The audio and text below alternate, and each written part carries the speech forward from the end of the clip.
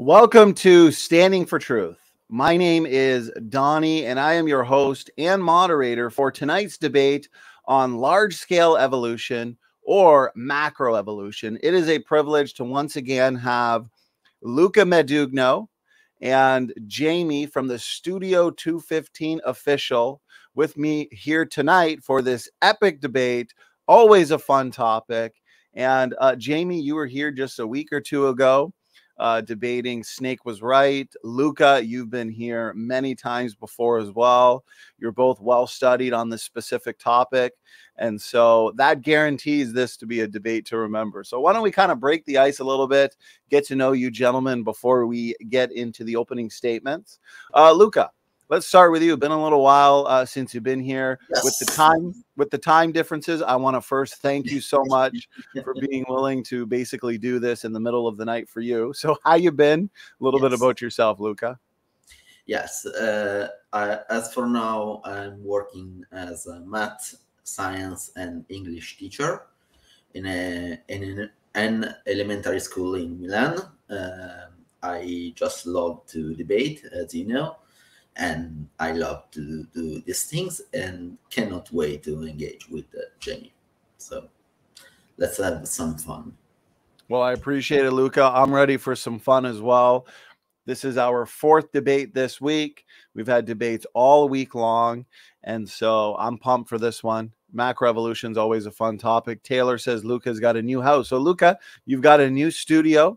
It looks good, very professional, so congratulations. Yes, it's a new house indeed. So I changed place to increase my internet connection and things like that. So yeah, it's a beautiful new place. So yes. Well, congratulations again. This is your first debate in the new studio, the first of many, Luca. So with that, Jamie from Studio 215 official, thank you for being back. Thanks for giving us your time for this debate. And a little bit about yourself, a little bit about your channel. Yeah, I'm glad to be back. I love it, man. That first debate was just the beginning of a very long friendship, I hope. It's going to be very interesting doing debates on here. So if anyone wants to challenge me, I accept. As far as a little bit about myself, I run Studio 215. It's a ministry with 3 focuses: to prepare people for what's to come, to expose the evil, and overall to spread the gospel. And I believe that this whole evolution argument that we always have, that's part of exposing the evil, because it ties into a lot of other things. So I'm very excited to be here and do that. Well, Jamie, thank you so much for that introduction. Yes, this is your second debate of many, so I appreciate that. As you know, as both of you know, here on Standing for Truth, we strongly believe in critical thinking, and that's why we host so many awesome debates. So for anybody who wants to see more from our debaters tonight, Luca and Jamie, do check the description box. I've got their relevant links linked for people. So with that, I'm going to go over the format tonight briefly for the audience. So it is going to be more formal. We're going to have 15-minute opening statements. Whatever's not used in the opening statements, we'll put into the discussion. Then we're going to have an 8-minute uninterrupted rebuttal, followed by a roughly 30-minute discussion where Luca and Jamie, the debaters for tonight, they'll go back and forth asking each other questions and discussing the points and topics brought up in the opening statements and rebuttals. Then we'll have a 5-minute closing statement where the debaters can wrap up their thoughts and points. And then everybody in the audience, this is where we get you guys involved. So we're going to have an audience Q&A. Always a lot of fun, these audience Q&As. So please make sure you're tagging me with your questions. Tag me at either at Standing for Truth or at Donny, and that way I won't miss them. So with that, tonight's title is there scientific evidence for large-scale evolution? Luca Medugno would say yes, and so he's in the affirmative. Jamie would say no, and so he's in the negative for tonight. Therefore, Luca, we are going to give you the floor to kick us off in terms of opening statements. I think that 15 minutes will be more than enough for me, but let's try to. Okay.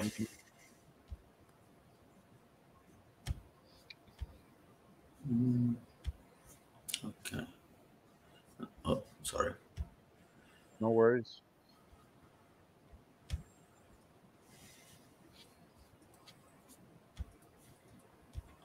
Okay.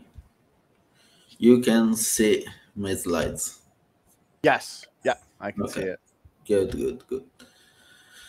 So, there is scientific evidence for large-scale evolution. Well, of course, for me, the answer is yes, but let's see why. Yes, they are. I will discuss some line of evidence in the next minutes with evolution of multicellularity, and the yellow spotted salamander. So that's all the point of mine with why it's important, because we can actually trace the origin of wheat with archaeological findings and things like that. So we know how it happened. Of course, most of you will disagree with the timeline, but I do not think that you can argue with the archaeological findings. Why it's important? Because we start from a plant, acorn wheat, that has a very, let's say, small genome compared to what is today wheat. So only 14 chromosomes. Then where we go from this? How far we are come? That's modern wheat, Triticum aestivum, and it's one of the modern species of cereal. Why it's important? Because it's an alloextrapoid, so has 42 chromosomes, so 3 times the previous numbers. So where all those genetic material come from? Well, we actually know where it came from. Another 2 plants. We start with acorn, of course, and then we have another 2 plants that I will show in a minute. So we go from acorn to an hybrid, and then another hybrid. And you can find actually all the genome of those 3 plants inside the modern wheat. So for me, that's macroevolution, because you are adding things, you are not losing anything, and the result of it is a better and stronger plant. To be more precise, this plant is more resistant to diseases, and that's why it's so used right now. And those kind of resistance are due to the plants that made hybrids with acorn. So acorn is not that disease resistant. Right now, wheat is more resistant to diseases. But that's something I already said more time than one. But I want to add something new. Let's say that's a little bit complicated to understand the concept. So I prepare a little slide to explain what happened. Basically, we do have acorn plus this plant plus this other plant. There are the 3 we are talking about. They form basically first an hybrid between 2 plants, and then another hybrid with the 3rd plant, and we have as a result wheat. So what you need to understand that we have a combination of all these 3 plants getting a new one, a completely new one, a better one, let's say that. On the previous debates, I did put some numbers on production. I can say to you that wheat is more disease resistant, and that's something. I cannot find anything that's worse in wheat, between wheat and acorn wheat. So I consider this evolution, and of course it's just a plant, but a plant is still a living being.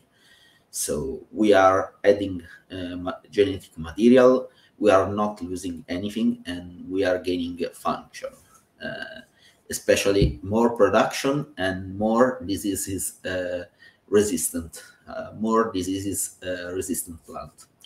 So I think it's very important to discuss this kind of thing. Evolution of multicellularity, another old point of mine, but I was interested to discuss this with Jamie. Why? Because I have this paper, and I will show you the relevant part. Here, the strains have maintained their evolved characteristic of simple multicellularity in a absence of predators for 4 years as unfrozen in-use laboratory strains. So we are not talking something that regressed to monocellularity as long you remove the bacteria predating those algae. They maintain those characteristics, and they did it for at least 4 years. This paper is quite, I cannot say old, but it's some years old. So right now it's even more than 4 years. But before writing this, they waited for 4 years. That's a lot of time for our research. So it's not like they were just guessing. They waited before writing something. So I would love to see Jamie's answer on this. So how we know it? Well, we have experimental results. In this little paper, we have 2 instances of this phenomena. I will say even 3, but with different outcomes. As you see, we do have different outcomes, at least 2 that are multicellular. So it's not like it happened just one time. Also, we do find another example of this kind of process in some studies. And I'm not using other algae or things like that, because I know that Jamie will not accept any evidence with comparative genomic or things like that. So I'm just stating the facts. We do have those multicellular clusters, and they remain that way for all 4 years at least. And we have the last one, and that's a cute one, let's say that. Look how cute this creature is. It's really cute. So this yellow spotted salamander is common to Eastern United States and Canada. So Donny, you have it somewhere in your nation. And it's the only known example of vertebrate cell hosting an endosymbiotic microbe. What's the meaning of this? Because the terms are quite hard to understand. Basically, when the salamander is still in the egg phase, bacteria will infiltrate the cell, and it will start providing basically photosynthesis to the egg cell. Why it's important? Because this kind of process, it's basically comparable to only to basically the formation of chloroplast and 2 mitochondria. and that's quite something. You have a vertebrate creature able to do photosynthesis. That's a pretty cute superpower. I would love to have it too, to be honest. But this is a very huge step, and as I said, you can compare it just to the formation of mitochondria and chloroplast. And I want to remember that it's not like we do not have any evidence for the formation of this structure inside our cell. I remember that those structures have a membrane. Basically, that's the same membrane of bacteria.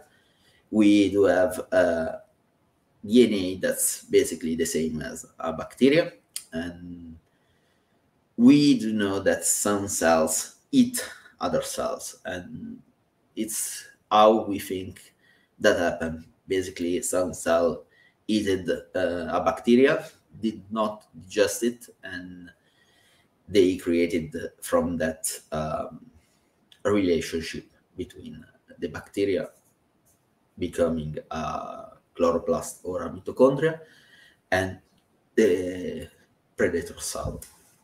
And it's how we get to our cell, basically. And here you can see the egg cell. They are green because they are doing a photosynthesis. So it's quite impressive. And that bacteria is inside the cell and provides nutrients and oxygen to the organism. So it coadjuvates its growth, and it's quite something, I think. And well, we will discuss it later. So I thank you, all of you, for watching this presentation.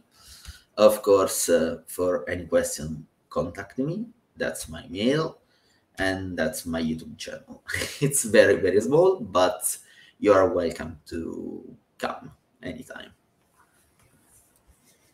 Luca, thank you so much for the 12-minute on the dot. Appreciate that. 12-minute opening statement. Thanks for the visuals. Clear and concise. So with that, Jamie, now we're going to thank you very much, Luca. And Jamie, we're going to hand it over to you now. And you've got up to 15 minutes for your opening statement on your first word. And whenever you're ready, I'll start the timer.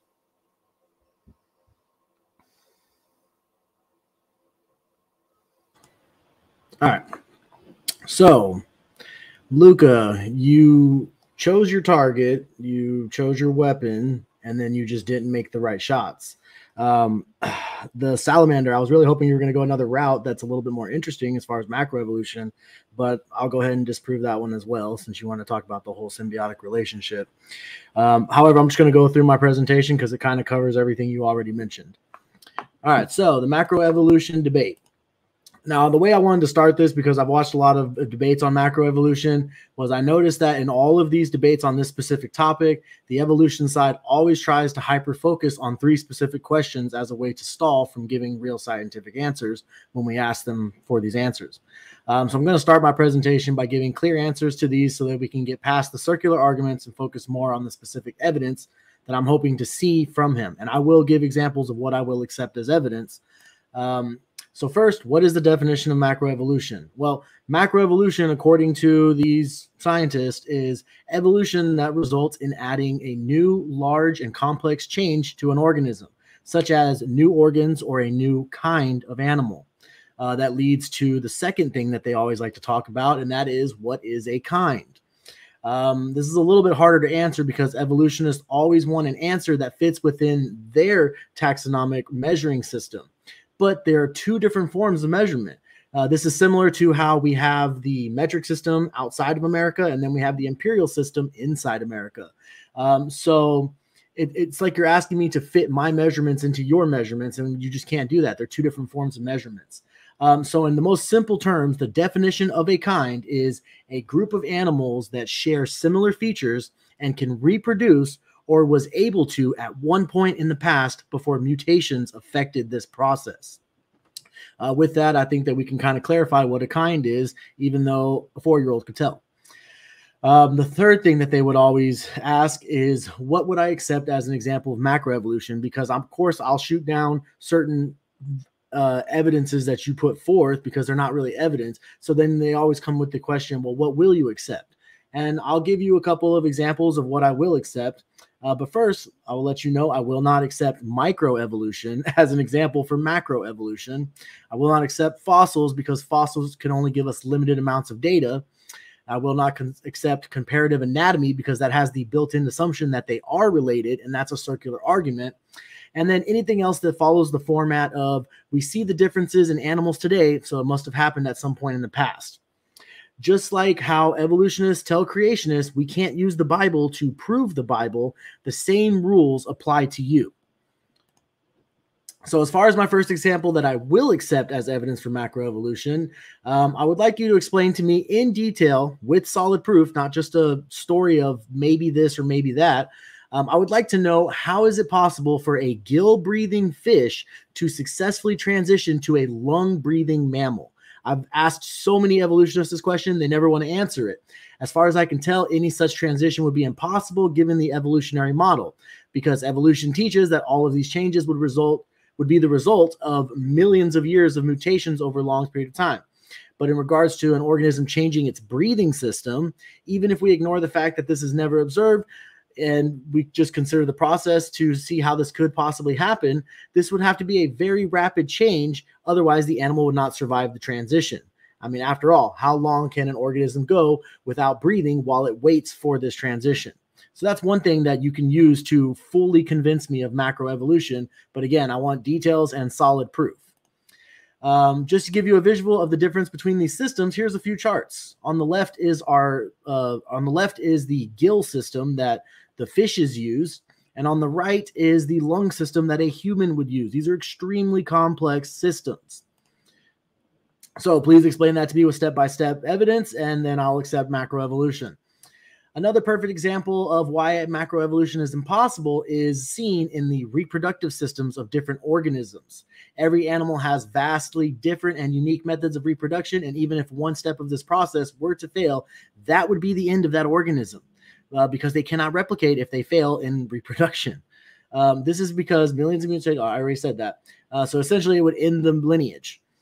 So again, with details and solid proof, if you can answer this question without a shadow of a doubt, then I will accept macroevolution. Again, here's a comparative anatomy of two different organs or two different reproductive systems. On the left, we have a hummingbird, which is extremely complex. Just by looking at it, it looks insane. But when you hear the actual process that the hummingbird goes through while they're actually mating, it's even more insane. And then you have the human system, which we all know that one, so I'm not even going to explain that one. But again, explain with details how something like that could transition, and then I'll accept macroevolution. Now, in all cases, this cannot be directly observed because the amount of changes required to undergo such changes would require a very long amount of time. Because this is impossible to observe such large-scale changes, this means that it is not science. The scientific method requires that we can observe, study, test, and demonstrate. So this cannot be observed. That means that macroevolution is nothing but speculation. You don't know how any of this came to be. So you have to have faith that it did happen at some point in time. Now, another example I will accept as evidence for macroevolution is solid and indisputable proof for abiogenesis. You claim that you are a chemist, so I mean, this should be right up your wheelhouse. Explain to me how non-life becomes living life or living material. Evolutionists love to dismiss this as not part of the evolution theory, but it is essential because it is the first and largest leap of the macroevolution process. If you look at the timelines they have, the life had to start somewhere. So in my opinion, that's the first step of macroevolution, is getting life in the first place. I'll go ahead and skip all this since you gave 3 points later on, and then we'll just kind of focus on the 3 points that you mentioned. Now that I've given some examples of what I will accept as evidence for macroevolution, let's look at some of the current examples given from the evolutionist community. as I was making this presentation, I wasn't exactly sure what Lucas wanted to focus on tonight. So I just went through some of his past debates and made my presentation based on that. But last night around 10:30, I got an email from Donny, and he said, hey, this is what Lucas wants to talk about. So luckily, I already guessed 2 of the 3 topics he wanted to talk about. But the one that I didn't guess was the yellow-spotted salamander. And then when I started researching it, I was like, all right, this should be an interesting topic. And then he completely missed the one piece of evidence that he should have addressed as part of proof for evolution. But that's okay. We'll answer both of them. I haven't done too much research on this specific topic, but I did spend just about all day today studying this. So I'm very fresh on it as far as what I have read. Since we already started talking about the yellow-spotted salamander, let's go ahead and start there. I watched parts of the debates where he mentioned this topic, and there's something interesting that I noticed. In his debates that he talks about this, he actually didn't talk about the photosynthesis process. He talked about the egg-laying process. He starts by explaining how the yellow-spotted salamander gives birth by eggs. But then he immediately goes on to say others in the species can give live birth and others can do both, so this proves evolution. However, this is obviously a slimy attempt to blur the lines between different kinds of animals in an effort to make it look like we are seeing evolution in action. And I'll explain that in the next slide. In an attempt to save time, I'm not going to go completely down the whole species rabbit hole, but I do want to mention that this is a very slippery word. Overall, the point is that this is a man-made classification. So just because 2 or 3 animals within the same species have different traits, it doesn't prove a evolutionary transition. Because you call it the same species as something else doesn't mean that that's what it actually is. Okay. If you want to classify things, we should probably look to the designer that made it and allow him to classify it for us. That goes to the whole argument of, is a whale a fish or a mammal? According to the Bible, it's a fish. According to your classification system, it's a mammal.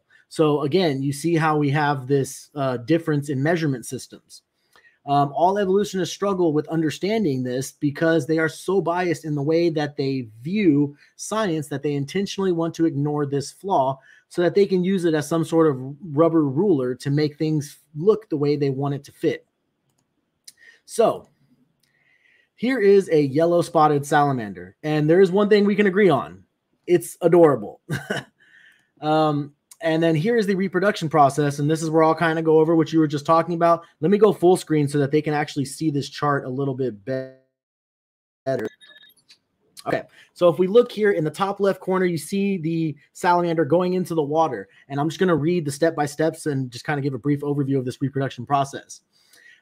Each spring, mature male and female salamanders migrate from the forest, returning to the seasonal vernal pools from which they hatched in order to reproduce. Then we get to this part right here, and once they enter the pool, the males swarm together in a congress. That's probably the most productive congress in the world because ours is worthless, and they await females. While they are waiting, the males exhibit a collective courtship display, wafting pheromones with their tails and nudging receptive females. During this time, the males place spermatophores on vegetation in the pool. A receptive female may collect multiple spermatophores in her cloaca to internally fertilize her eggs. Later, she will lay those eggs within the pool. And then this is the part right here that he wanted to use as macroevolution somehow.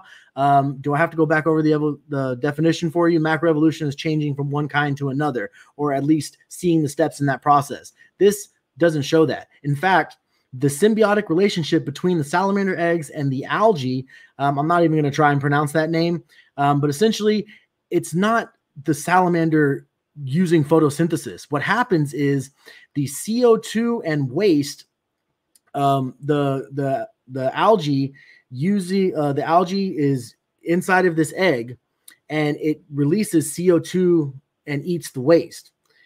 Or no, I'm sorry, it eats the CO2 and the waste from the developing larva. Then the algae produces oxygen that helps the salamander larva grow. I don't know why it was so hard to read that. But yeah, so essentially they're just working off of each other. The salamander is still breathing in oxygen that the algae is releasing. The salamander is not actually partaking in the photosynthesis. So that whole argument just crumbled right there. And this is one of your secular charts. Okay, this isn't a creationist chart by any means. Then you get to the 5th stage, it hatches, and then it lives a happy little life until it repeats the process. So let me go ahead and switch back over here. No, I'll go ahead and stay in full screen. That doesn't really matter if they see my face or not. All right, one thing I wanted to emphasize on this cycle is the symbiotic relationship. So what do you know? I guess I did kind of cover it. But what I see when I look at this symbiotic relationship is it obviously screams that there is a creation and a designer. Anytime you see a symbiotic relationship, what that says to me is that someone had to create it. Otherwise, those two things would not be successful because they feed off of each other. So that means that they work in alignment with each other. That's similar to, you know, all the different systems of a car. I know people hate when, you know, creationists mention this kind of argument, but, you know, if one of those systems of the car was not there, then the whole car would stop working. So that's a symbiotic relationship to some kind of extent. And it's the same thing here. Anytime you see a symbiotic relationship, you should see a creation and a designer.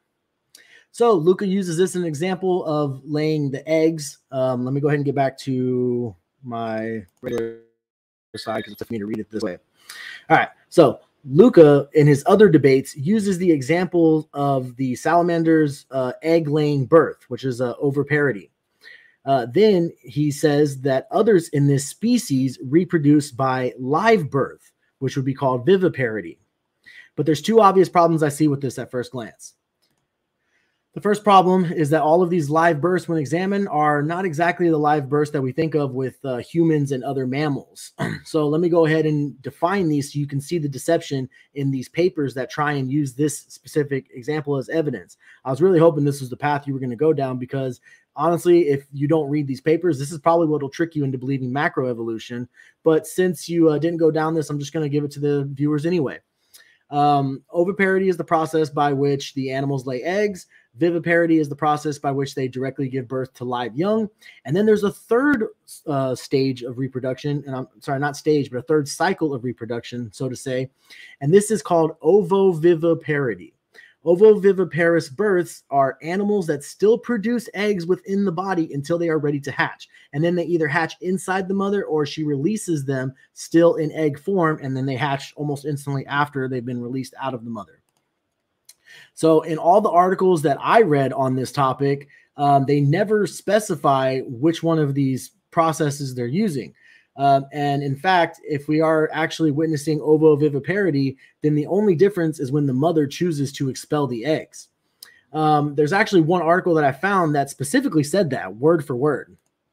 This article right here from Quantum Magazine says egg laying or live birth, how evolution chooses. And here's what they said. That was basically exactly what I just said. The major difference between oviparity and viviparity, see how they use viviparity instead of ovoviviparity, therefore centers on a strategic evolutionary decision. You got to have the sanctimonious tone about when the mother should deposit her embryos. If she deposits them early, she's an egg layer. If she deposits them late, she's a live bearer. But see, they just said if she deposits the eggs late, it's a live bearer. However, that's not what viviparity is. Viviparity is live birth. So I'm just going to go ahead and try and close this one out, and I'll get to the other two in my next response. But evolutionists love to jump on this and use it to say they are watching evolution in action. But really, we could just be witnessing the activation of a built-in genetic trait of these animals' design, because there are some that can switch back and forth between these two depending on their environment. The second problem goes back to that word species. Nowhere could I find a paper or article that explains this yellow-spotted salamander being one of the types of lizards that switches back and forth. This was really evidence. If this was really evidence for evolution, then this propaganda would be at the very top of the search results and at the very top of the papers, I guarantee you. However, what I did find is a lot of articles by evolutionists comparing the yellow-spotted salamander to other kinds of lizards and then saying that they're in the same species, so therefore it's evolution. Again, that shows the whole rubber ruler concept that I was talking about. They need to be able to prove that one kind of animal can turn into another, not one lizard that's, you know, different going into another process that might already be built in. And then he mentioned the wheat. This one's like 2 slides, so I should be able to finish this. The second topic, Jamie, if you want to save that maybe for your rebuttal, we'll that's fine. Just because you're already a couple minutes over. Okay, so I appreciate that opening statement and the visuals there, Jamie.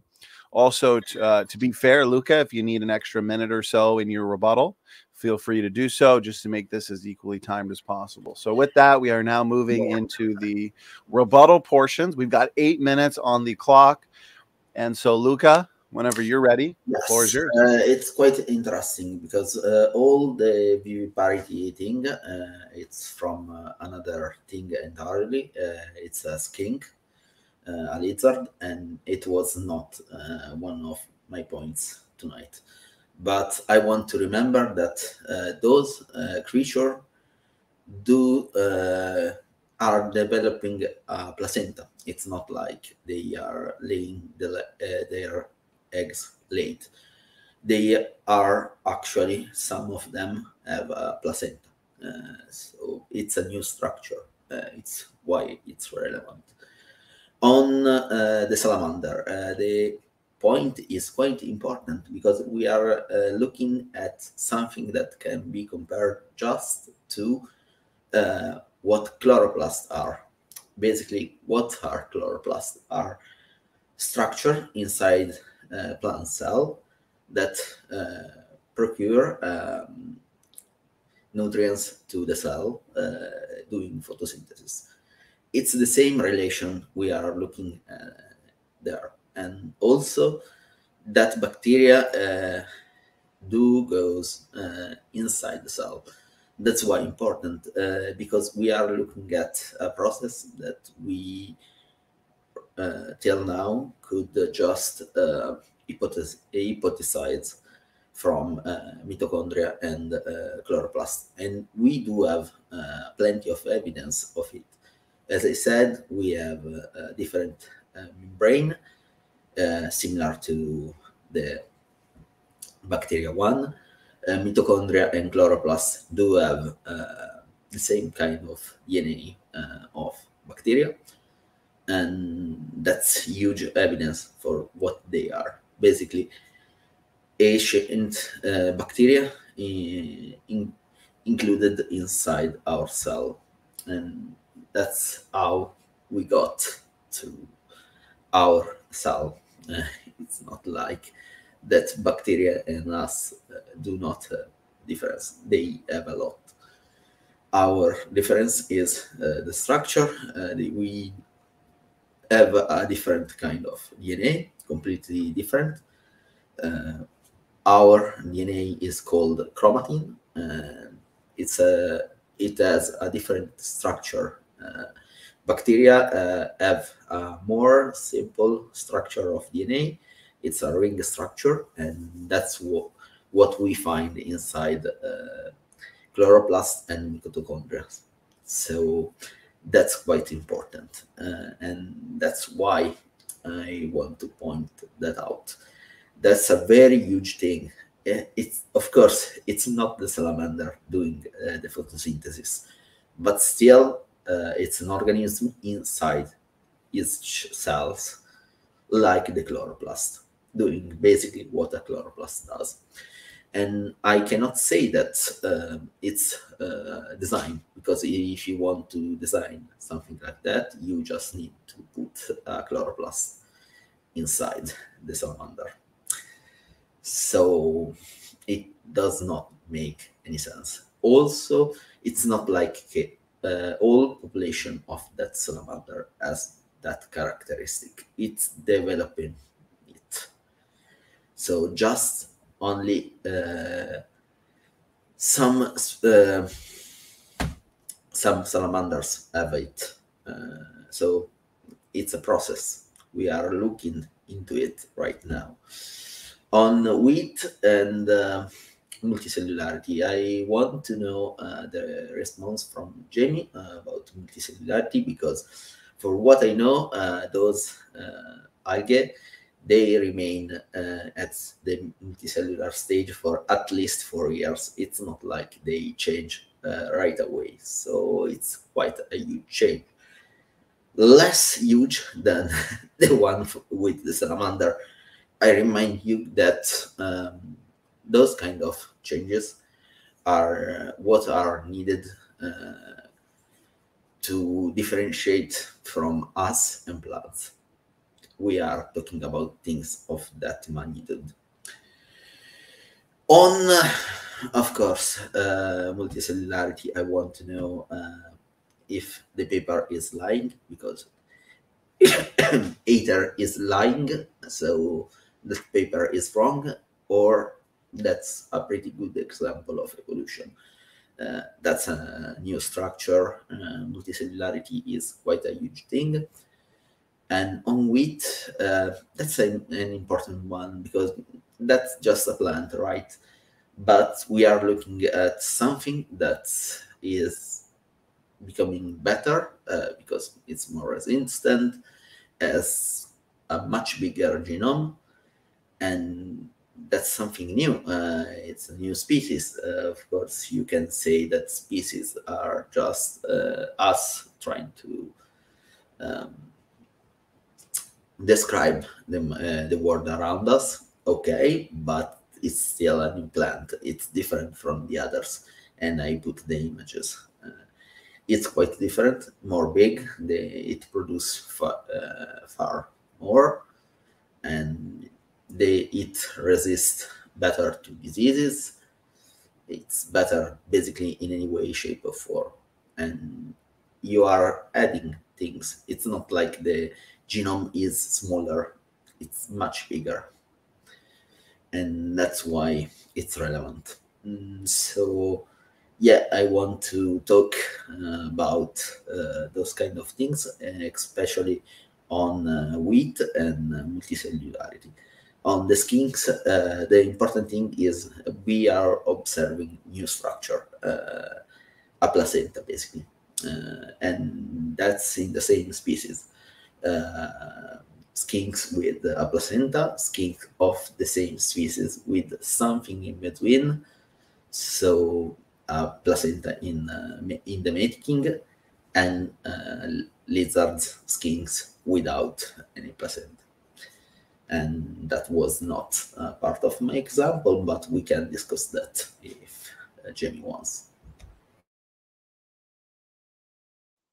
Okay, Luca, thanks so much for your 8-minute rebuttal.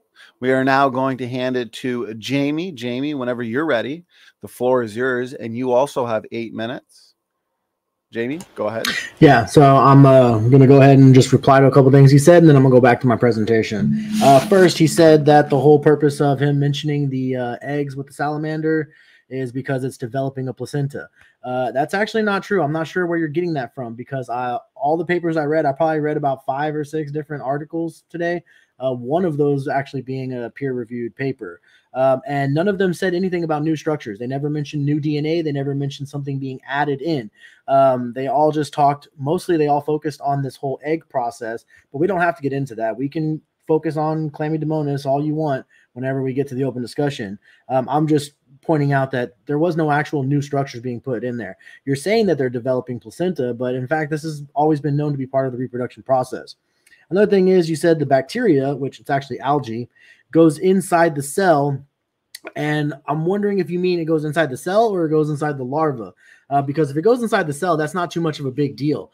I actually have pictures of what these clumps of baby yellow spotted salamander cells look like, I guess you can call them. But I mean, it's not too much of a stretch to say that the algae can go into these larvae, and then they go through this whole process of taking in the waste from the larva and putting out oxygen for them to continue living. Again, that shows design. I'm not going to go too deep into that, but I do want to point out that you did mention that this does not prove that the salamander, you said that the salamanders are not they're not exhibiting photosynthesis. So, I mean, that's kind of the only argument I would see you trying to use with that. I don't understand why else you would bring up that argument. Neither here nor there. I'm not going to talk about what I wrote down for the Chlamydomonas and the wheat, because I kind of cover it in my presentations. Let's go ahead and get back to the presentation. All right. So as far as the wheat, he wants to talk about how Eichhorn wheat, or how he says acorn. I'm not sure if I'm saying it wrong or he's saying it with an accent or whatever, but Eichhorn wheat evolving into what we call common wheat today. When I heard him bring this up in his last debate, I got to be honest, I thought it was hilarious, because this argument is, it falls on its face for one main reason. Einkorn and common wheat are both wheat. Okay. I want to just reiterate that one more time. It's still the same thing. Here's the comparison of them. I mean, look how similar they are. Einkorn wheat looks almost identical to common wheat. Einkorn and common wheat can both be bought in the store in bags, and then they can both be used to make bread, flour, pasta, etc. They're the exact same thing. So what you're saying with all these hundreds of transitions and, you know, mixing in these other plant breeds, all you did was just make the same thing a little bit better. That doesn't prove macroevolution. You tried to use the argument for the chromosome count and the production amount. Yeah, that's part of artificial selection. Again, it's still wheat. It never left being wheat. Macroevolution is the change from one kind to another. So if you're trying to use wheat plus wheat equals wheat, that doesn't prove macroevolution. That's just microevolution, which no one argues microevolution. In fact, it shouldn't even be called that. It should be called something around the lines of, you know, variations or something, because that's all it really is. They just use that term as a free rider effect for every other stage of the evolution religion. So at most, this can be classified as microevolution. We already said that. Evolution that results in adding new and large complex changes to an organism, that's what macroevolution is. I would expect Luca to know the difference between micro and macroevolution, since he's a chemist and a teacher that teaches science. So, I mean, hopefully you'll correct that and you won't use this as an argument again, because it really doesn't prove anything, in my opinion. The second thing he mentioned in this debate with Kent that I was watching was the chlamydomonas and the whole talking point of single-celled and multicellular. I did just do a 2.5-hour debate on this topic, so I was expecting him to bring up a lot more of those talking points, but he didn't, and I think the reason why is because it's very easy to see through the deceptive wording that Snake was using throughout that whole debate. And actually, that's what the rest of this presentation is just me kind of breaking down that deceptive wording. I suspected this is why Luca wanted to debate me in the first place, since he loves to mention this topic in just about all of his debates. So I kind of made this the main focal point of my presentation. Maybe Luca will give me some new talking points that I can add to my presentation before I move to the recording phase, because I'm actually in the process of putting together a documentary style presentation on chlamydomonas. It just seems like that's what I've been called to do for some reason. As far as the claims I've heard so far from the papers and the snake debate, it didn't take too much research to find easy answers to these questions. So let's go ahead and look at the single-cell to multicellular argument. From my studies, I've noticed that evolutionists have a very specific way that they want to define multicellularity. So first, we will look at their definition and dissect that, and then we'll go through an accurate definition that also is from non-creationist secular sources of science. So first, let's look at how they want to define, and this is straight from Snake's slides in his debate that I was at. He said that the way you define multicellularity is increase in size, cell differentiation, and functional organization of space. But this is quite vague, and there are a few reasons why these characteristics don't really pertain to chlamydomonas being multicellular. The first point I want to make is that an increase in size alone does not mean anything. We see these organisms increase in size all the time, and they never change into anything else. So that alone doesn't mean anything. But I mean, if you add it up with other factors, it could. Now, not to mention that one single chlamydomonas can reproduce up to 64 daughter cells in normal asexual and sexual reproduction conditions. So to see a cluster or a colony, which he's going to swear up and down, that's not what it is. To see a cluster or colony extend beyond that is not unimaginable, and it's not novel results. For those that argue that this isn't a cluster or a colony, I will address that in just a moment. The second point I want to make is actually two-part. It's dissecting the claim that we have witnessed cell differentiation. And then this cell differentiation proves evolution from single cell to multicell. So this is cell differentiation, okay? A stem cell turns into a muscle cell, or it turns into a fat cell, or it turns into a bone cell, or blood cell, sorry, or an immune cell, so on and so forth. This is not cell differentiation. Okay. The fact that some of them choose to be motile and germline and some choose not to be motile and somatic doesn't prove that it's cell differentiation. Now, what's interesting about cell differentiation is if you look at an actual definition of this from people who aren't just trying to push evolution, what they're going to say is this is the process in which a cell alters from one type of cell into a different one with a specialized function. That's the key word here, specialized function, because that means that it has a new design that it did not previously have before the differentiation. So if we go back to that picture and we see that now some are motile and some are germline, and then others are non-motile and somatic, those aren't new features. They just turned off pre-existing features. This definition is taken from a combination of secular sources, not creationist sources. This is a more accurate and non-biased definition of the term. So we're not taking the evolutionist definition and we're not taking the creationist definition. We're taking a definition from scientists that have yet to show in their papers that they lean either way. So we got 15 seconds. I'll go ahead and stop there. And if he wants more of this presentation, we can do that in the open discussion because there's a lot more that we didn't even start to cover. Okay, Jamie, thanks so much for that 8-minute rebuttal. That concludes the opening statements and the rebuttal round of the debate. So now we are moving into everybody's favorite part of a debate, the discussion portion. So rather than a strict cross-exam, what we're going to do here is keep it more free-flowing and organic in the form of more of a conversation. So Jamie, he did just end with his rebuttal. So Luca, why don't we hand it over to you and allow you to pick the first point that you want to discuss. So go ahead, gentlemen. Yes, I will.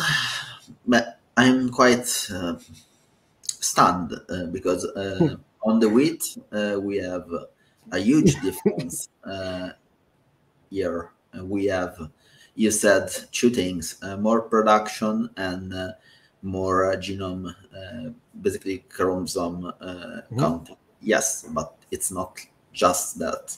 We have 3 entire genomes of 3 different plants inside it. And I did provide another point, that's disease resistance. It's a huge thing to maintain the survivability of the plant. Also, yes, they look similar, but wheat, modern wheat is much more big. It produces 3-4 times more. Just think about it in animal terms. A cow that can produce 3-4 times the meat. It's a completely different organism. And we do have 3 entire genome inside it. And we can reproduce that. So it's not a little change. It's quite huge. It's more like to survive to the certain diseases. It produces more, and that's quite important. And it's more resistant on the whole spectrum. So I don't understand how I can get you to understand this, but you're saying that you use these strains of other plants to make it live longer, to make it produce more. But again, at the end of the day, it is still wheat. It never became anything other than wheat. It's still used the same way. It still looks the same way. It's harvested the same way. It's grown the same way. So again, that's not macroevolution. Macroevolution, like I said in the beginning with the examples I will accept, from gills breathing through the water to lungs breathing direct air. That is an example of macroevolution. What you're talking about is microevolution, because your wheat, after all of this crossbreeding and artificial selection, has still become wheat. There's nothing else there. Just to put it in perspective, just think about us interbreeding, basically, like that plant. Of course, we do not function like that. Plants are much more resilient than us. But let's take us and chimps. Mm-hmm. You put both our genomes together and you get a human, smart as a human, and with the same muscle density of a chimp. You will have a small change, I do not think so. And you have that with 3 plants, not just 1. 3 plants. I mean, but still, at the end of the day, let's say you mix the human and the chimp, right? And then you get more hair. Well, the human already had hair. That's not something new. We're looking for macroevolution. You need a new and complex change. And that's why I showed the examples at the beginning, because you're not showing new changes. You're showing what would be considered maybe improved changes to what we want from the plant. Because obviously we want the plant to survive in more environments so that we can grow more of it. And we want more production so that we can sell more of it or eat more of it. But the thing is, it's not leaving that stage. There's nothing new about it. It's still the same thing.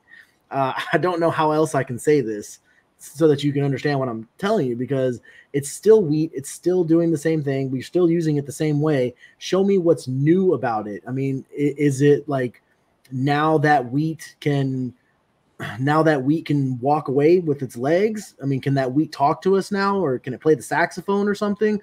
Like, what's new about it? It's still wheat.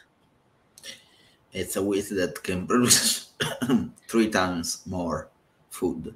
That's quite big. Right. So I think we're just going to keep going in circles on that one. On an animal, that will be a huge change. That's new. It's not the same. And if you want to look at some difference in structure, you can look at zeamice, as someone was saying in the chat. That you have new structure. The corn structure is completely a different thing from teosinte.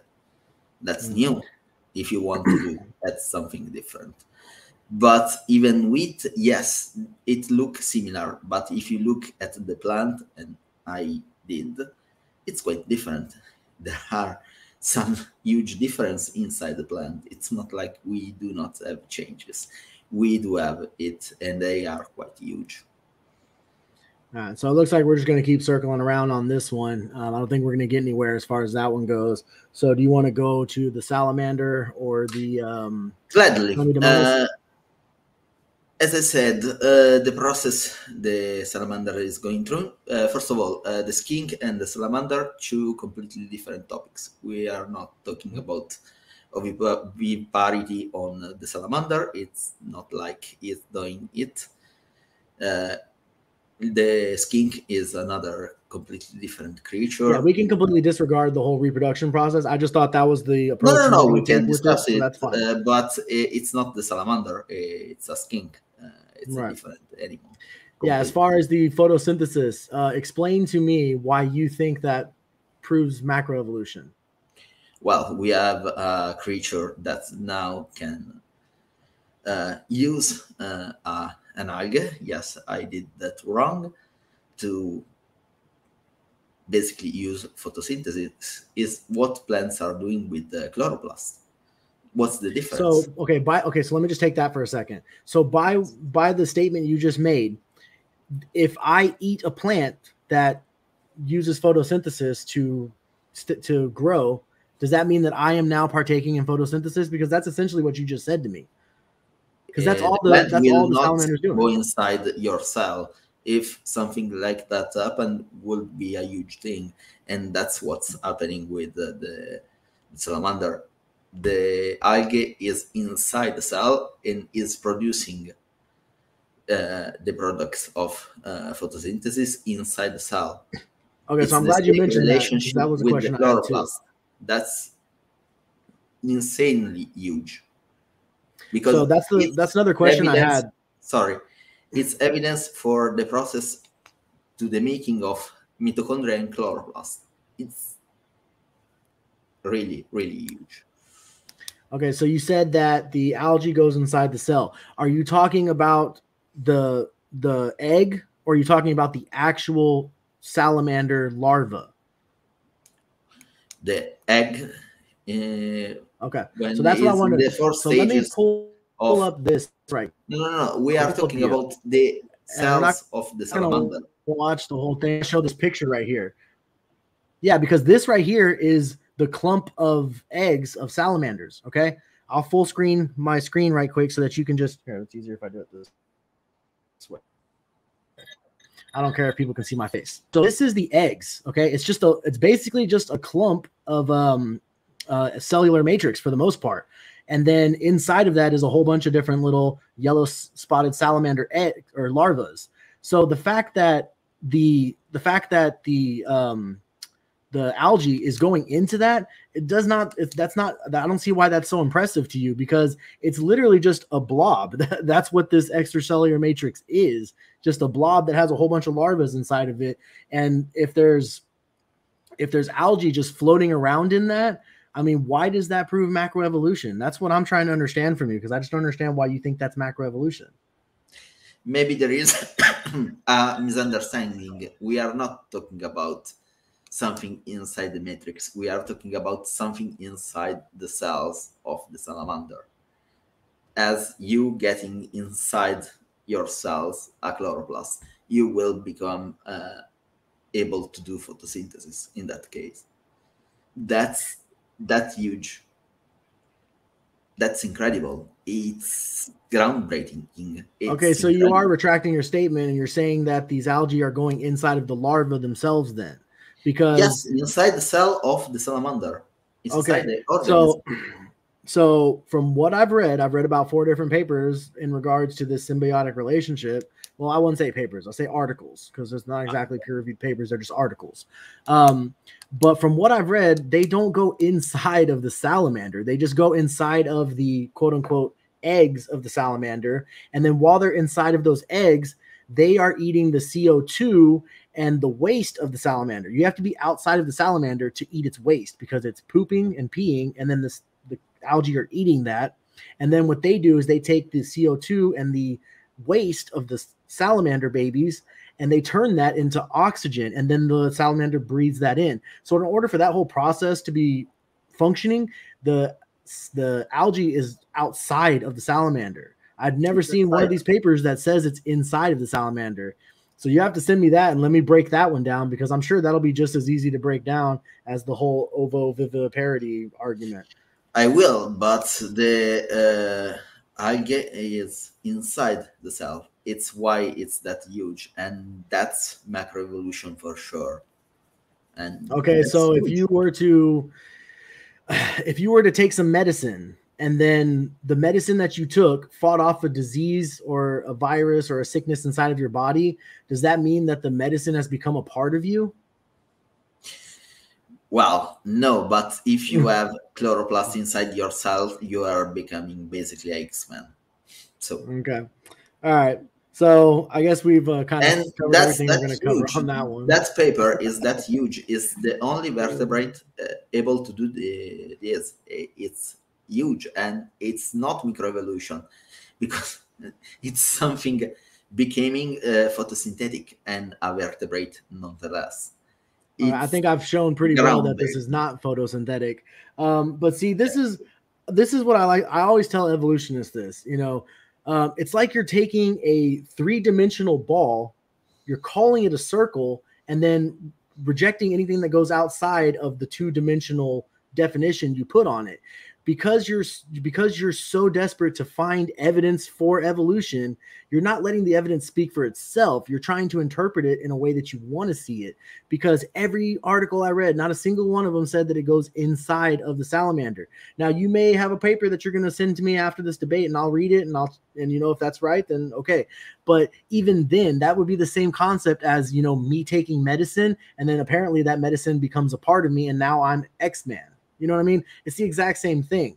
You're making this flat image, and you're not allowing the data to represent itself, because when you do that, people will clearly see that that's not what's happening here. The salamander is not photosynthetic, and you actually said that at the beginning, or you actually said that in your response after I asked you that question. I wrote it down as you were responding.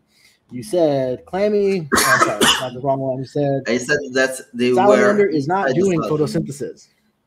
They were inside the cells, so yes, they are photosynthetic. Okay, so now you're going back and forth on yourself. So if people go back and listen to your 8-minute rebuttal, they will hear you say that the salamander is not doing the photosynthesis.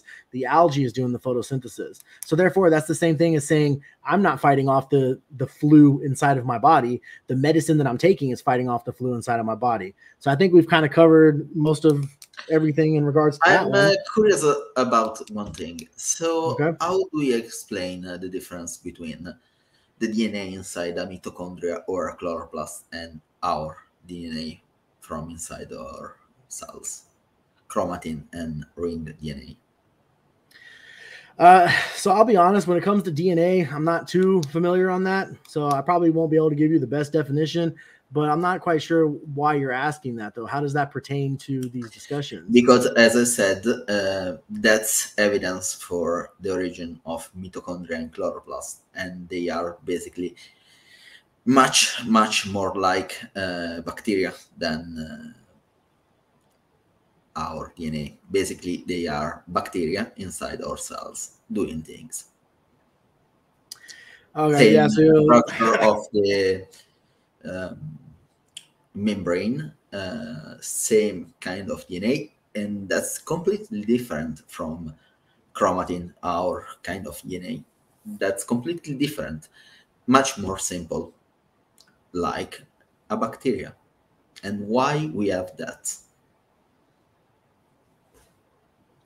So it sounds like you're starting to skate into the whole ERV type of conversation where it's like, oh, there's viruses inside of us, and you know, why are they in there? That's bad design, so on and so forth. No. That's sounds like a completely different thing. I mean, that's what it sounds like you're saying, because you're saying, why do we have viruses and bacteria inside of our body? Right? That's what you just asked. Okay, so what I'm telling you that mitochondria and chloroplast have characteristics that are much, much alike bacteria. Why you have something like that inside your body? Right, well, because it serves a function. Part of the design is it serves a function in that design. Why again, not that was chromatin? It's much better option. It works. You know, I love when people bring up this argument of why don't they do it this way? Why wouldn't the designer do it this way? Because this would be a better design. That's kind of like when I heard for the first time I heard that argument about octopus eyes are better than human eyes because of the way that they're designed. Our eyes are designed backwards. And then we come to find out less than a year later from that statement that the reason they're designed that way is because they're inside of water and they see better that way. And they don't have to worry about the UV rays like our eyes do. So see, whenever you say these arguments of why don't they design it this way instead, I would actually like to challenge you to create life, like abiogenesis. Go do it and then design it how you want and see if it's better than God's design. You know, they got to basically protocells from chemicals. Yeah, that's not accurate. They actually didn't even make the first. So in order for you to create life from abiogenesis, you have to have all 20 amino acids. They could not get all 20. They actually got less than 10 of the amino acids. And the environment that they used to create those amino acids was a oxygen-free environment. So once the life is created somehow from this half of the amino acids needed to build life, because you have to have 20 amino acids to build proteins. So once they do actually create the life, it now has no oxygen to breathe. And in fact, instead of not just did it not have oxygen, but instead of not having oxygen, it was in a methane ammonia environment, which would literally kill it before it could even start to live. So we can see with this whole abiogenesis thing that their whole experiments failed horribly. So that's why I say, if you think that God's such a bad designer, go in the lab, create life, and show me how much better a human can do it. Yes, we have an example from David Dreamer with these scientists starting from chemicals and getting to protocells, able to do gene expression and to reproduce, basically divide themselves. That's quite huge. And that was from chemicals. They were not alive, of course. And he got something that was kind of alive. So I would actually love to challenge you, because you're a chemist, right? Mm-hmm. So I would actually love to challenge you to an abiogenesis debate, but I want you to provide 2 or 3 papers, and we just talk about those 2 or 3 papers, because I'm not that familiar on chemistry, and I'm actually not that good with chemistry. However, if you give me, let's say we choose 3 papers, and you give me enough time to research all 3 of those papers, and that's the only part of this debate we talk. That's what we focus the whole debate on, is those 3 papers. We can call it, instead of a book club, it'll be a journal club, right? If we were to do that, I guarantee you I can find the flaws in all of these abiogenesis arguments that you're making, because the most famous experiment that was done as far as abiogenesis goes is the Miller-Urey experiment. And that went on for generations. Like, even after Urey died, Miller continued his experiments, and Miller did, I think, 700 different variations before he finally got 8 amino acids. And again, you have to have 200 amino acids to start making proteins. So you have to have these 200 different amino acids to start making the proteins. So therefore, in 70 different variations or 700 different variations, I can't remember the exact number, he still didn't even get halfway. So I'd love to see what you're talking about as far as we can make life, because I have yet to see it in any experiments. Well, I can assure you that science went a long way from Miller-Urey experiment, and right now we are much more knowledgeable about those topics. We know much more about catalytic reaction and things like that. And we did some experiment. And what I love of David Dreamer about his work, it's that he's doing his job outside. He's doing it in nature to better reproduce the environment, and is getting good results. And I would love to share those papers and have a discussion with you on those topics. But trust me, Miller-Urey, it was a somewhat good experiments for that time, but we are way past that right now. Well, the jury will be out on that one. We'll have to come back for a round 2 as far as that one goes. Now, did you want to see my talking points on Chlamydomonas, and then you can kind of just respond to those? I would love to. All right. So I guess let's say, I'll read through like 2 or 3 slides, make 1 point, and then I'll allow you to respond to that point, and we'll just see how far that takes us. Sound good? Okay. Yes. So let me go ahead and just full screen myself. You don't have to full. You should be able to read it from that little. Or that too. Okay. All right. So we talked about the definition of multicellularity as far as how the evolutionists want to coin it. That would be, just kind of go back right quick, increase in size, cell differentiation, functional organization of space. So I'm just going to kind of breeze through those 3. That's where we left off. So the second point I wanted to make is actually 2-part, the whole differentiation. We did that. Okay, so this definition is taken from a combination of secular sources. All of these sources appear to mention nothing on either creation or evolution, so this is a more accurate and non-biased definition of the term. The specialized function definition, not the 3 criteria that Snake gave. So the purpose of differentiation, as far as it becoming multicellular, would mean that it would have to start creating specialized functions, which it did not. All that was witnessed in these experiments is artificial selection that took cells prone to aggregation, because what they did is they selected cells that were the single-celled algae. They selected ones that were more likely to go through aggregation. And they basically encouraged them to form generational colonies that consist of daughter cells. Furthermore, the single cells within those colonies are being assigned roles that were already pre-existing in the DNA code. Before the experiment, the single cells already had the ability to be both motile and germline. After the experiment, roughly half of them stopped being motile, and the other half stopped the germline function. So if these results proved anything, it's that mutations throughout generations will only cause a loss of function. With that being said, these results really fit the predictions made within the creation science model and is contradictory to evolution, because in order for something to evolve, it needs to gain function, not lose function. I think that's a pretty good point to start with, and we'll go ahead and let you talk about that one now. Yes, I would love to know if you have an organism that create cluster of, for the most part, 8 cells, and every time it produces propagules, single cells, one, that once they go away from the mother body, basically, they also start to reproduce, and they get to 8 cell formation, and they continue up to 64. They continue to do so for 4 years straight. That's not a multicellular organism. So you're saying that these experiments are not showing a multicellular organism? Yes. Okay, well, that's are multicellular. All right, so then you just, basically proved my entire argument that I've been making on claiming Daemonis. It does not prove multicellularity. It's just colonies they've been artificially selected in the lab to do this.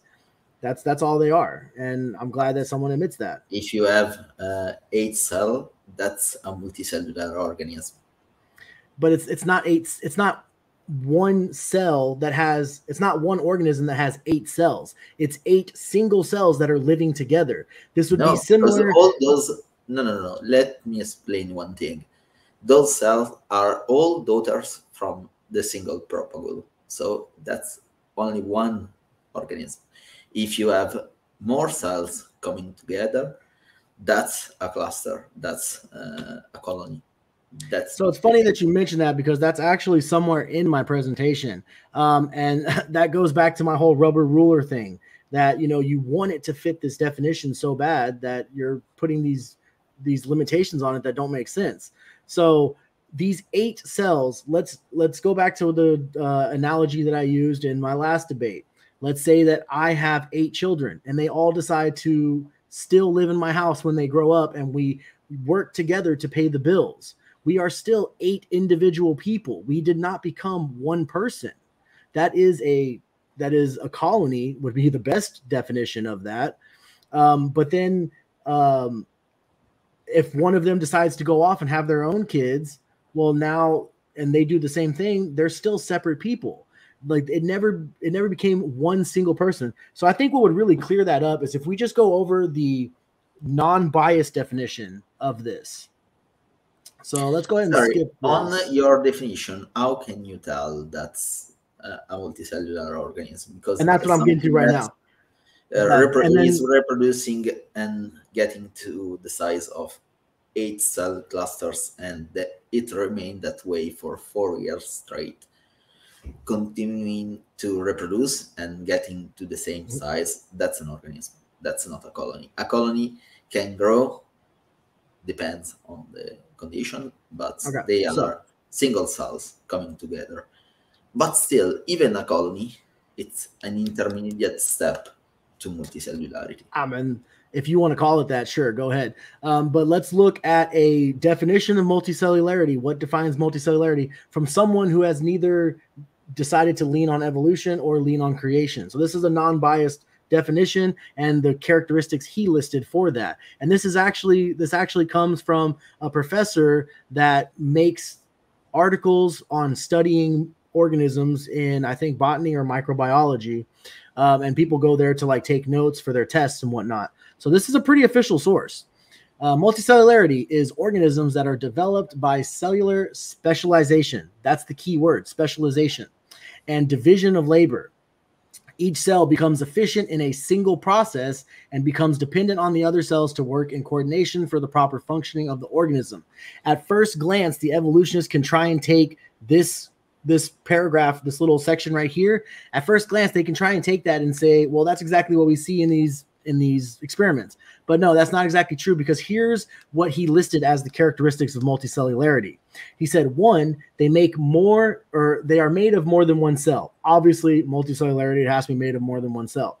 The second thing he said is they contain a membrane-bound structure, which I can agree that your experiment shows that. But again, I would argue that it's a colony because of the next 3 characteristics that's missing. The third characteristic is they have specialized systems for each cell. these cells did not create specialized systems. The DNA was exactly the same before and after the experiment. The functions were exactly the same before and after. The only difference was some stopped having one function and others stopped having the other function so that they could work together, and they could essentially they would work together, and one group would focus on this function, which was motility, and the other group would focus on germline, which is reproduction. So they didn't have specialized systems. Specialized systems would be sort of how when we see the lungs take oxygen and put that into the blood. The heart pumps blood throughout the body. The liver cleans all the toxins out of our body. You see, those are specialized functions. Those are things that one organ, that one part of the body has that other parts cannot do. That's what specialized means, is that unless that one thing is there, the other parts of the organism will not be able to do that. The fourth characteristic he had was they are visible to the naked eye. And this one I put an X on, but it could go both ways, because if the colony is big enough, it is visible to the naked eye. However, if it's a small colony of 8, it's more than likely not going to be visible because they are pretty small. However, I don't really agree with that one too much, so we could really just take that one off the list.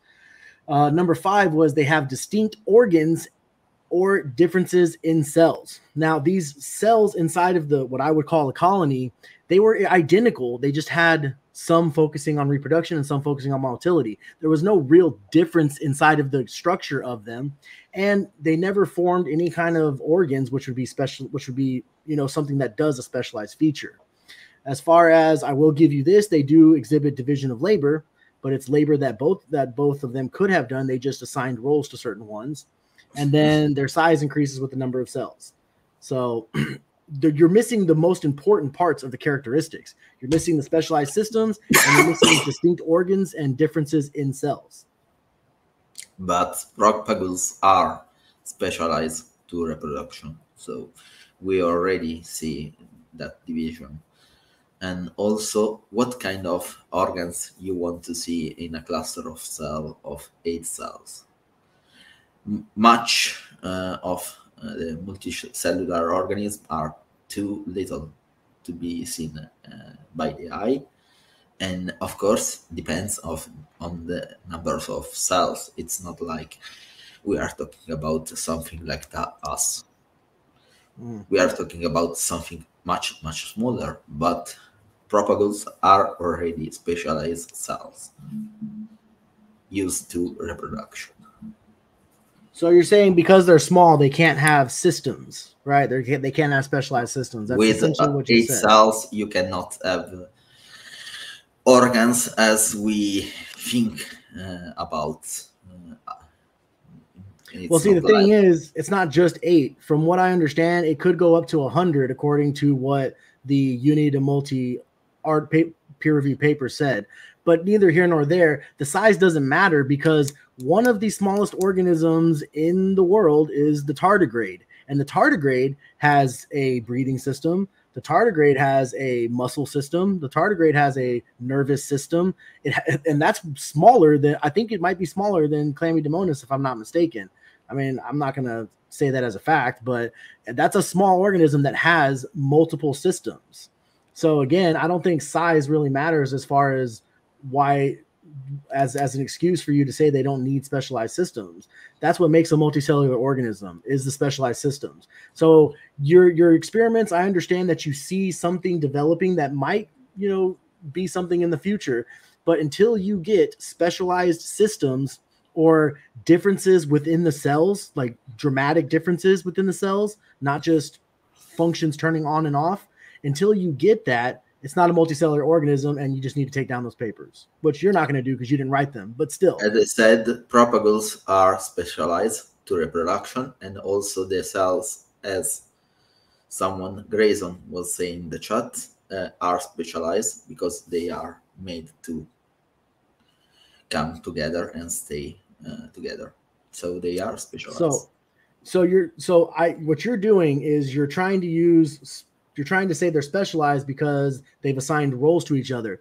But here's the thing. Before that experiment, a single cell Chlamydomonas that didn't go into a cluster or a colony could do all of those functions on its own.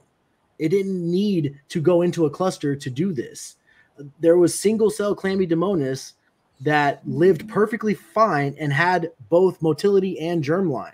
So that's what I'm saying, is that you're trying to say because they've assigned roles to each other that now it's multicellular because that's specialized. That's not specialized systems, because before that they all could do that. And in fact, it's actually more harmful to these single cells, because what we see is now they have become, I think you said that whenever they tried to cut them apart, they couldn't survive alone anymore. And that's because they have gotten used to this process of assigning roles. So just because they have assigned roles, that doesn't mean, yeah, I know you're like, oh, that's multicellularity, but that's not multicellularity, because they're still single cells. And when I read the paper that you're talking about, the de novo paper, they said that for 4 years they stayed inside the clusters. But then if you continue reading, it says in a laboratory controlled environment. What happens when we put this back into the wild? I guarantee you, if they didn't omit that and they actually did that part of the research, we would find that over time they would go back to their single cell phases, which they were perfectly fine with before your experiment. Your experiment, or I'm sorry, it's not your experiment, but the experiment that you like to advertise, it's just showing a loss of information and a reliability on colonies to survive. Yes, and why the same algae in the same lab settings, and they do not produce cluster like that. The control populations, they do not create those clusters. They stay monocellular. We have some that they do now form those clusters of the same size. You said 100 cells. I never read anything like that. For what I can understand, the more common size is 8 cells clusters. So why the control ones are not showing that, and the other, yeah, they do? Well, I think because the experiments you're referring to are the ones about predation, correct? So that's why, because they're under harsh environments, or they're under a threat from their environment. And we see that. So if we were to make it all the way through my presentation, there's a part where it talks about this cluster that we go through, or the cluster that we're watching them go through. And this is not just happening in the lab. This is how the Chlamydomonas survive in polar regions. There's a Chlamydomonas nivalis, if I'm pronouncing that correctly, Nivalis, Chlamydomonas nivalis. Go do some research on that one, because it lives in clusters, but it is still classified as a single-celled organism. So it's doing the exact same thing that your experiment is doing, but they're not calling it a multicellular organism, because it's long been known that this is just one of its functions of survival. And what's really interesting about that is it's actually red because of the lack of sun in the polar environments. So again, what you're showing in your experiment, that's not novel. Okay, we've seen that in the wild, in the polar regions, algae, and I would love to see how the people that wrote your papers respond to that. Are they purposely ignoring the Chlamydomonas nivalis? Because it didn't take me long to find it, and I don't even have a degree. So why are they not talking about it? So we have an organism that have more cells, that if you separate those cells, it dies. It reproduces with propagules that are a specialized structure, and they divide to the same size, basically 8 cell clusters, but that's not a multicellular organism. Actually, I cannot yes, I can understand, because sorry if I say that, but if you admit that kind of change, evolution is pretty evident. So I can understand that, but that's completely beside me, because something that if you separe the organism dies with specialized structure propagates, and the cells composing the organism, they are held together in a certain way, so they are specialized, are different from the other chlamydomas. So yeah, for me, that's multicellularity. I mean, if you want to believe that's multicellularity, then by all means believe whatever you want. But until it reaches the final stages of multicellularity and it actually meets all of those criteria, until it meets those, don't call it science. Okay, just call it your belief. I mean, just to be sure where you did find those criteria, because I can tell that at least one is not accurate at all, because it's not like all multicellular organisms are so big that you can see with naked eye. Far from right, and that's why I said I actually said that. I said we can honestly remove that one because I don't fully agree with that one either. Where you did find that, because but one is wrong. This is let me see. I actually can probably pull it up. I believe it was bygus.com/study/microbiome/multicellularity, and this is a website that is it uses source material for college students to study with for their papers, and it's approved by the schools. The whole reason I know about byjust.com is because when I was at Lone Star Community College, that's the website they recommended us go to for our source material when we were writing papers. So, I mean, as much as I don't agree with that one about the naked eye, because the tardigrade's multicellular and it's not visible to the naked eye, as much as I don't agree with that one, there's still two important characteristics in that list that your Chlamydomonas don't meet up to, and that's the specialized systems and the distinct organs or differences of cells.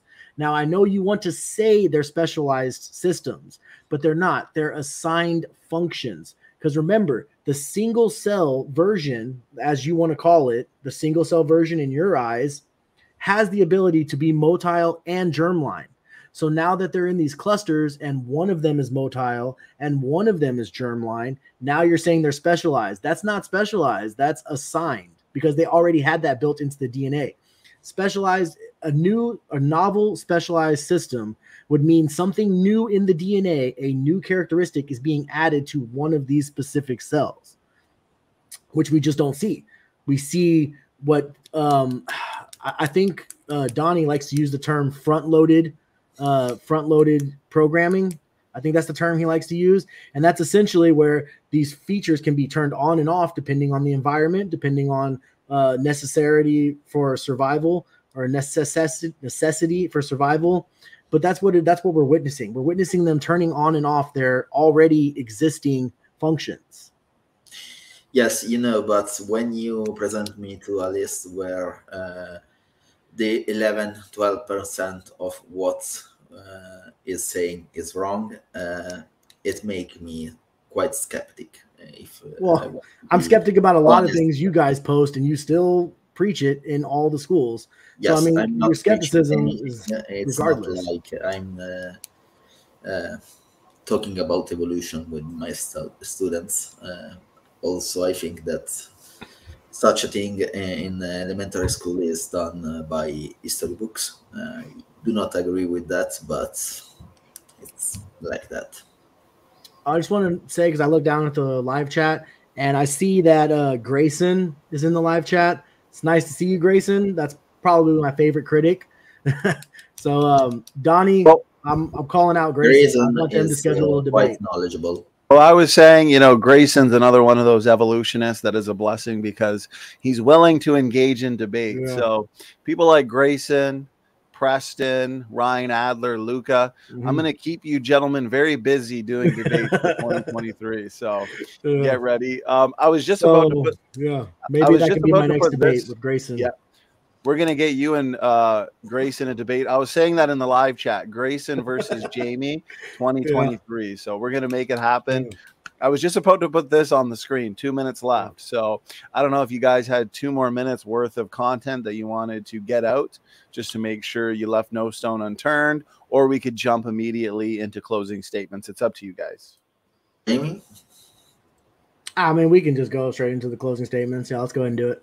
Okay, let's do this. Let's do this, guys. So we got 5 minutes on the clock for closing statements. This way you can wrap up your thoughts, wrap up your points, leave no stone unturned, and basically feel like you've had enough time to say what you need to say. So, Luca, since you were in the affirmative today, let's give you the floor for the first 5 minute closing statement.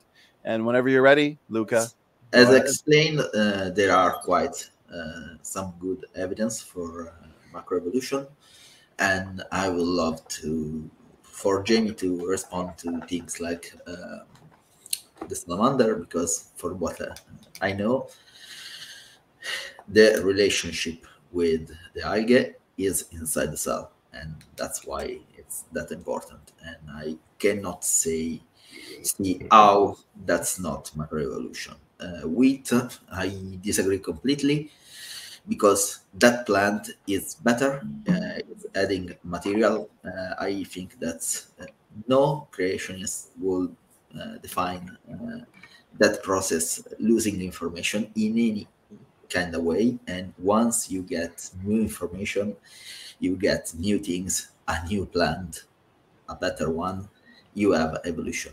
And also something that I did not say for the entire of the debate, the definition of macroevolution, for what I know, is anything beyond the level of species, and that's macroevolution. It's not like new structure or things like that.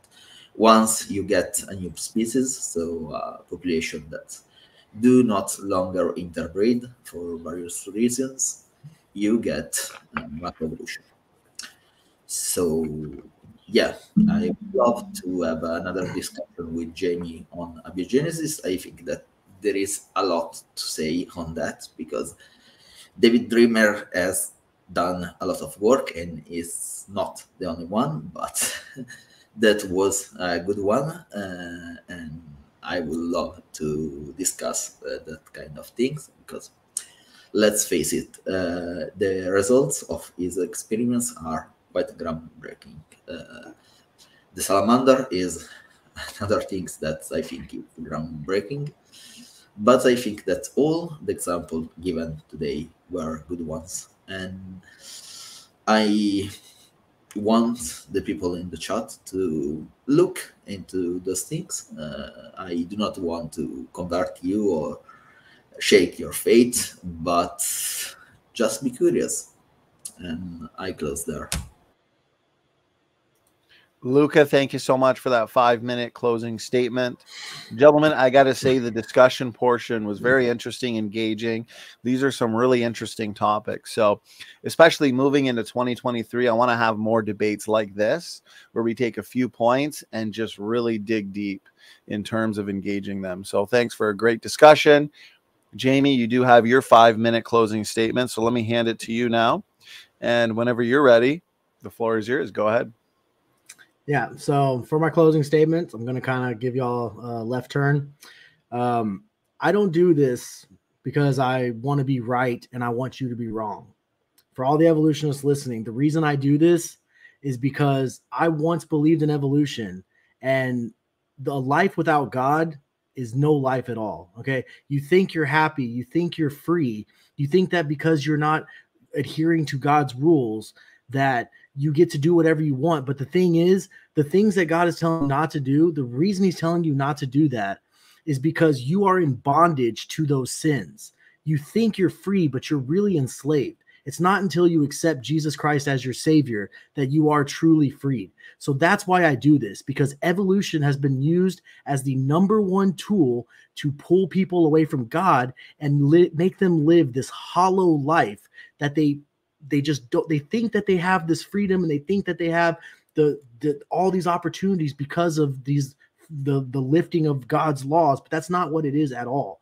Okay, I guarantee you, if you give God a chance, he will change your life, and you will see true worth in life for once.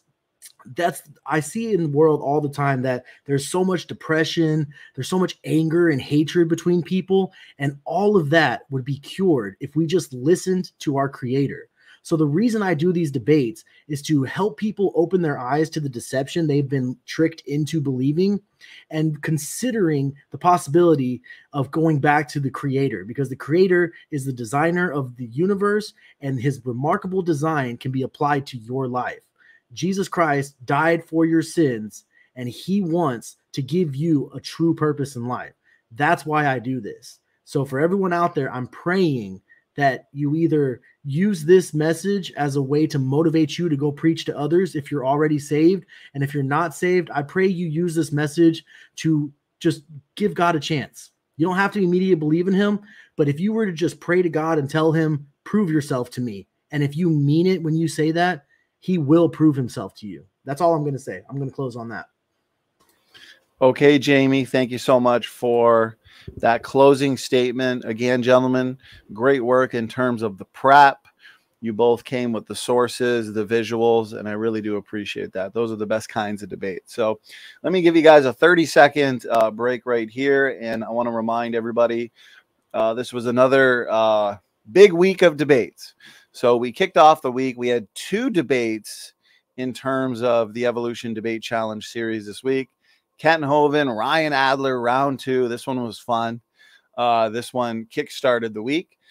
We also had Wade the Wizard and Dr. Dino. They debated The Saga Continues, Evolution is on Trial. That one we had a format that I really enjoyed. Kept the debate comprehensive. We went for almost 2.5 hours. So that was a great debate. Last night, we had a debate that I was pumped for. A lot of hype for this one. Pastor Matt first, David Preston, both basically Clash of the Titans, one could say. David and Matt both know their stuff in terms of the dispensationalism topic.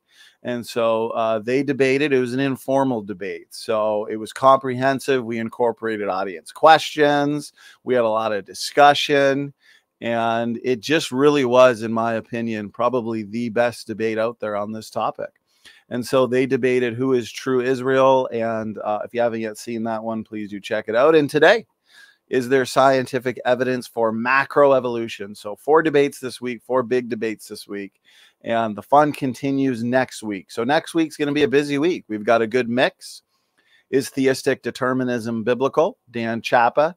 CJ Cox, Charles Jennings, and Turretin fan. They're going to be debating soteriology, Lordship salvation versus free grace theology.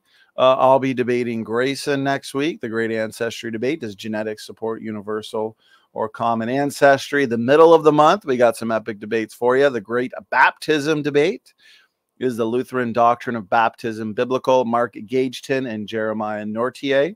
So this one's coming up. Guys, if you're not yet subscribed and you're addicted to debates like myself, make sure to hit that subscribe button. We've hosted about 250 debates now on all sorts of topics. Next month as well. Well, actually, we're in next month, December. Age of the Earth debate, Mark Reed and T-Rock. So I also just booked 3 main events for January 2023. So we're going to kickstart the month the right way. We're going to have a big King James debate between Will Kinney and Dr. Stephen Boyce. I've also got a big eschatology debate between 2 pastors, Pastor Matt First and Pastor Daniel Eldridge, on is the pre-trib rapture biblical. And that's just 2 of the many big events for 2023 to kickstart the year the right one. So anyways, with that, Luca, Jamie, again, thank you so much for an epic debate. Break time is over. You guys earned it. And now let's get into some questions. So the first question that came in all the way at the beginning, question for the guests. And so it's a question for both. So we'll get both your input here. Centurion is asking, if it takes 200 million years for 2 mutations to reach saturation in an organism, how many mutations does it take to change an amoeba to a whale? How much time is needed? After reading through the question, I think it's more so directed at you, Luca. So let's allow you to start and go ahead. First of all, amoeba and whales are completely different things. So in evolutionary theory, we do not have amoeba to whale evolution. That's a misconception.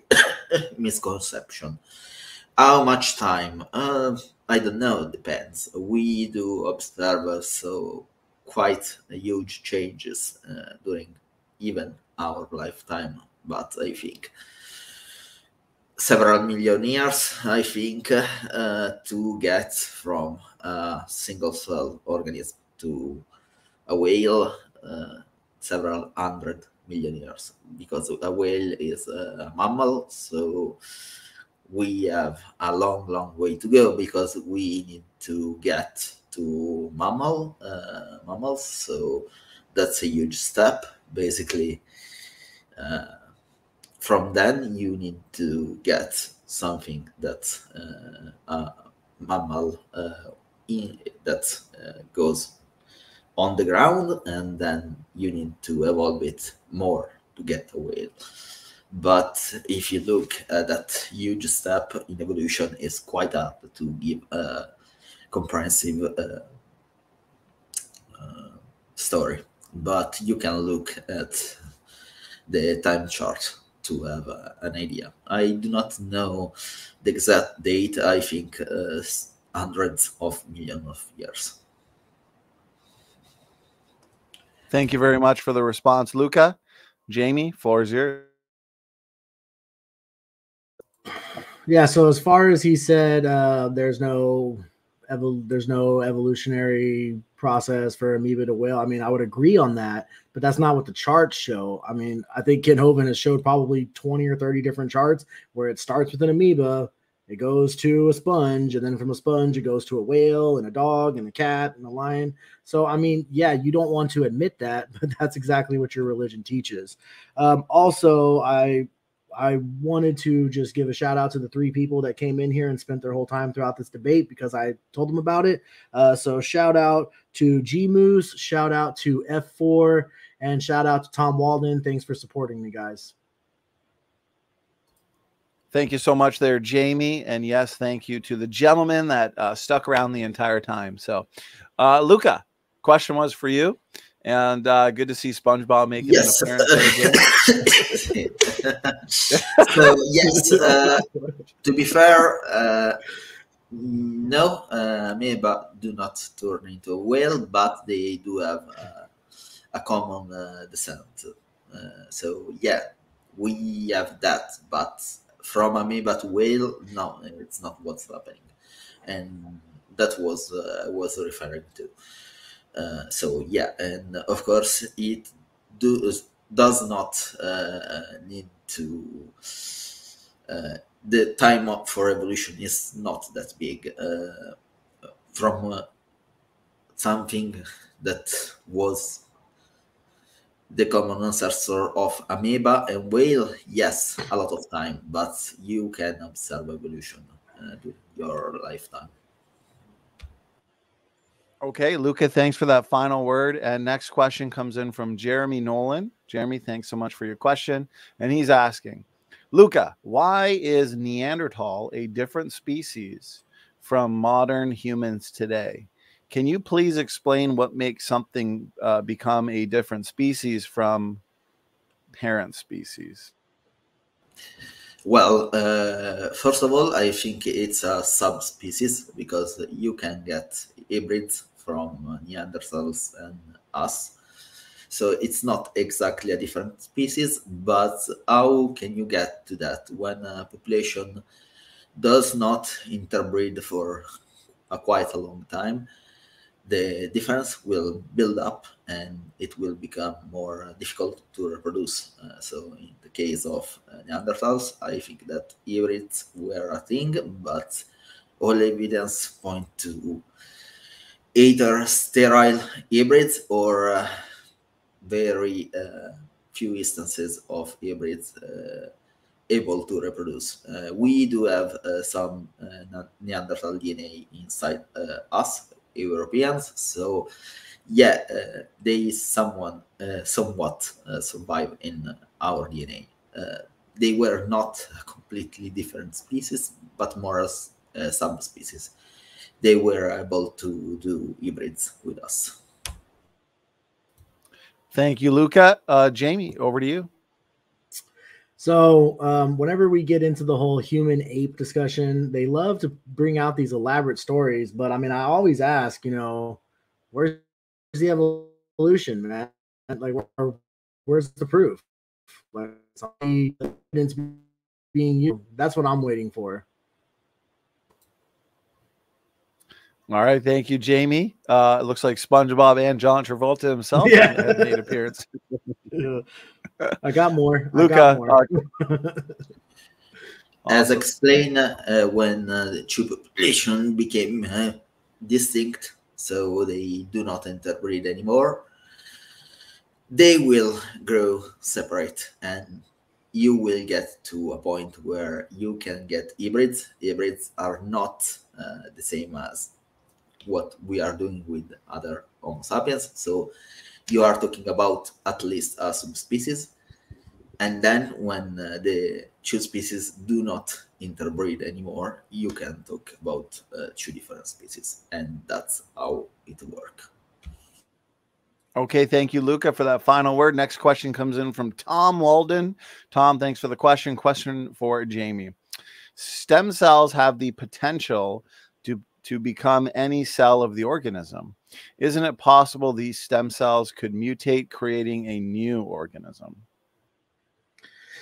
I mean, I guess if you want to use that kind of wording, anything's possible. But the thing is, what do we see happening? You know, they want to say that a stem cell could turn into any part of the organism. But the thing is, each one of those stem cells has DNA inside of it. And DNA is a code that gives them certain things that they are to do once they get to a certain stage of development. So that's where we see differentiation come into play. That's where we see specialization come into play, is when the stem cells are formed. Now the DNA code is telling them, hey, it's time to do this. And then we see them turn into these different systems of the body, these different organs, these different functions. And that's what I think the evolutionists have such a hard time understanding, is they want to ignore the DNA code, the program that was built into it. Because if they were to accept the fact that this DNA code has all this information designed into it, then they no longer can believe in evolution, and they don't want to do that. So for them, I would say fail. Thank you, Jamie. And Luca, over to you. It does not work like that. First of all, our stem cells do not reproduce by themselves. You can get that with plants, but usually you get a clone. It's possible to get some mutation. Theoretically, yes, it's possible, but it's not usually how that works. Basically, when you get a new organism from a stem cell, I think about what I did with plants when I was a high schooler. You get a clone. It's possible to get something different. Yes, in theory, yes. Thank you, Luca. And Jamie, question was for you this time. You get the last word. I just want to tell everyone to make sure to go like, comment, subscribe, thumbs up, all that good stuff on all three of our channels, not just mine, on Standing For Truth, on Luca's channel. You know, I want everyone to see different opinions and then make the critical thinking decisions for themselves. Don't just take my word for it. Don't just take Luca's word for it. Don't just take Donnie's word for it. Listen to all sides and then analyze that and come to your own conclusion. Thank you, Jamie. Appreciate that. And okay, here's the next one. This one comes in from Speed Reader, and this one's for you, Luca. So Speed Reader is asking, you say wheat growing 3 times as much per plant means it's a different plant. With hormones and selective breeding, chickens have gotten 3 times the size. Is it no longer a chicken?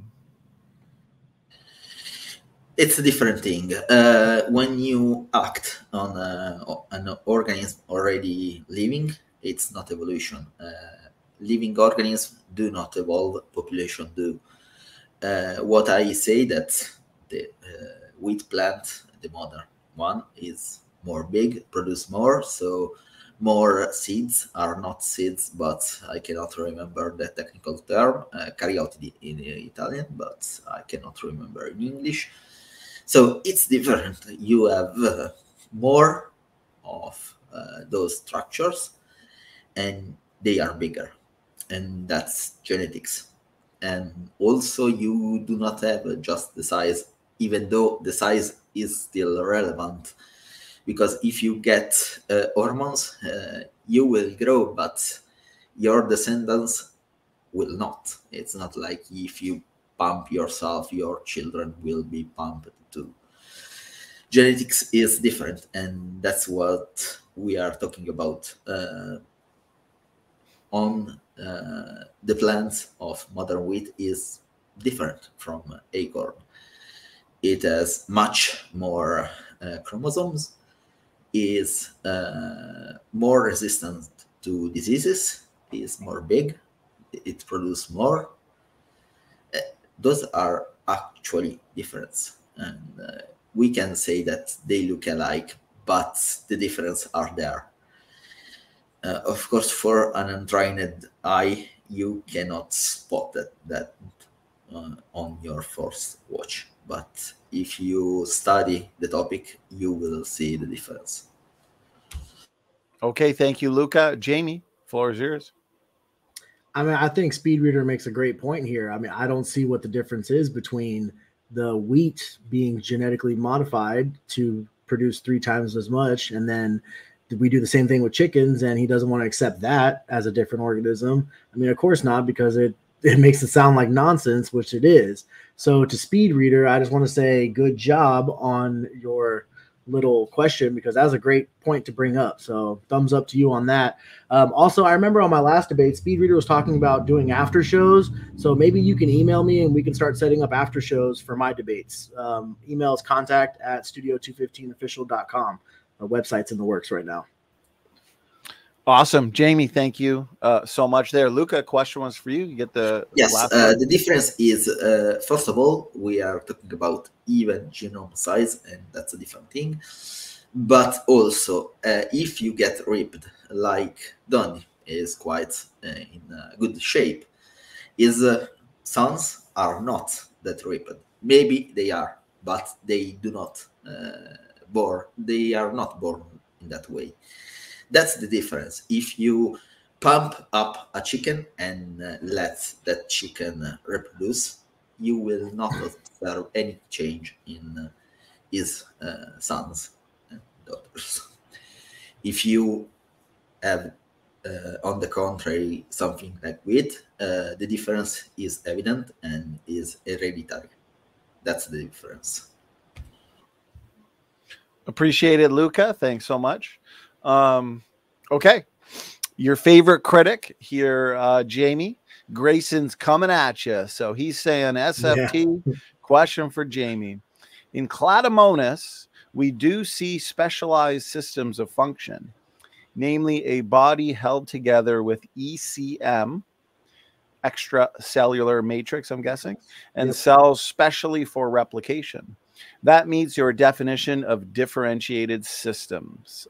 Jamie, go ahead.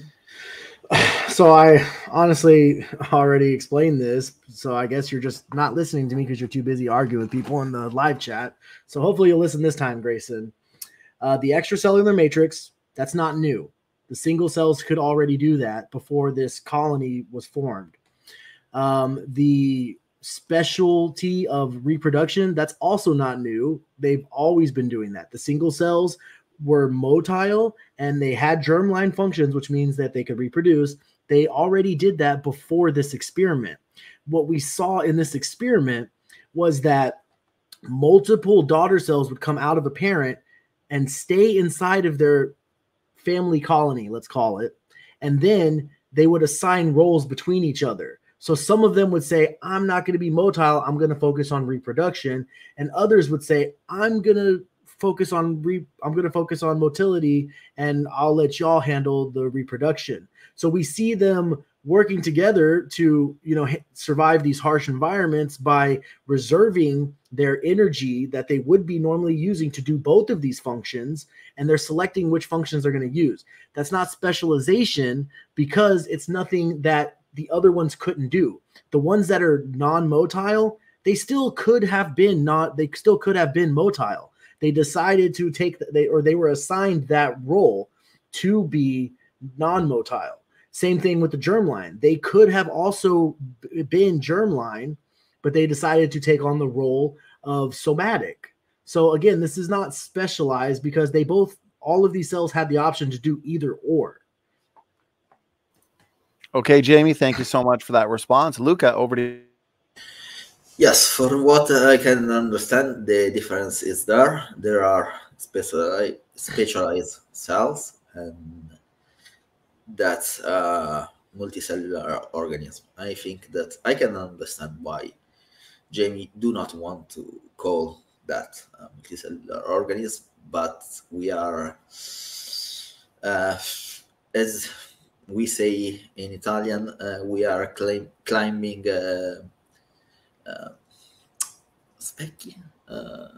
mirrors. We are climbing mirrors to say that we are trying quite hard to deny something.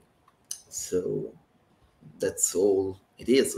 I do not want to be rude or anything like that, but that's what I say in this occasion. Okay, Luca, appreciate the response. Bring in the heat. Bring in the heat. Jamie, you going to take that? You get the last word. Go ahead. So the whole "we're climbing the mirrors" thing, I've never heard that. I like that expression, and I don't take it offensive because I would say the exact same thing about evolutionists. I mean, I see y'all jump through so many hoops to fit your theory. So therefore, I mean, I'm not going to take it offensive because it's the exact same thing I would say to you. The problem is I see the world one way and you see the world another way. And because of your foundation, everything you see moving forward, you're going to try and fit into that foundation. The thing with me is that I was not always a creationist.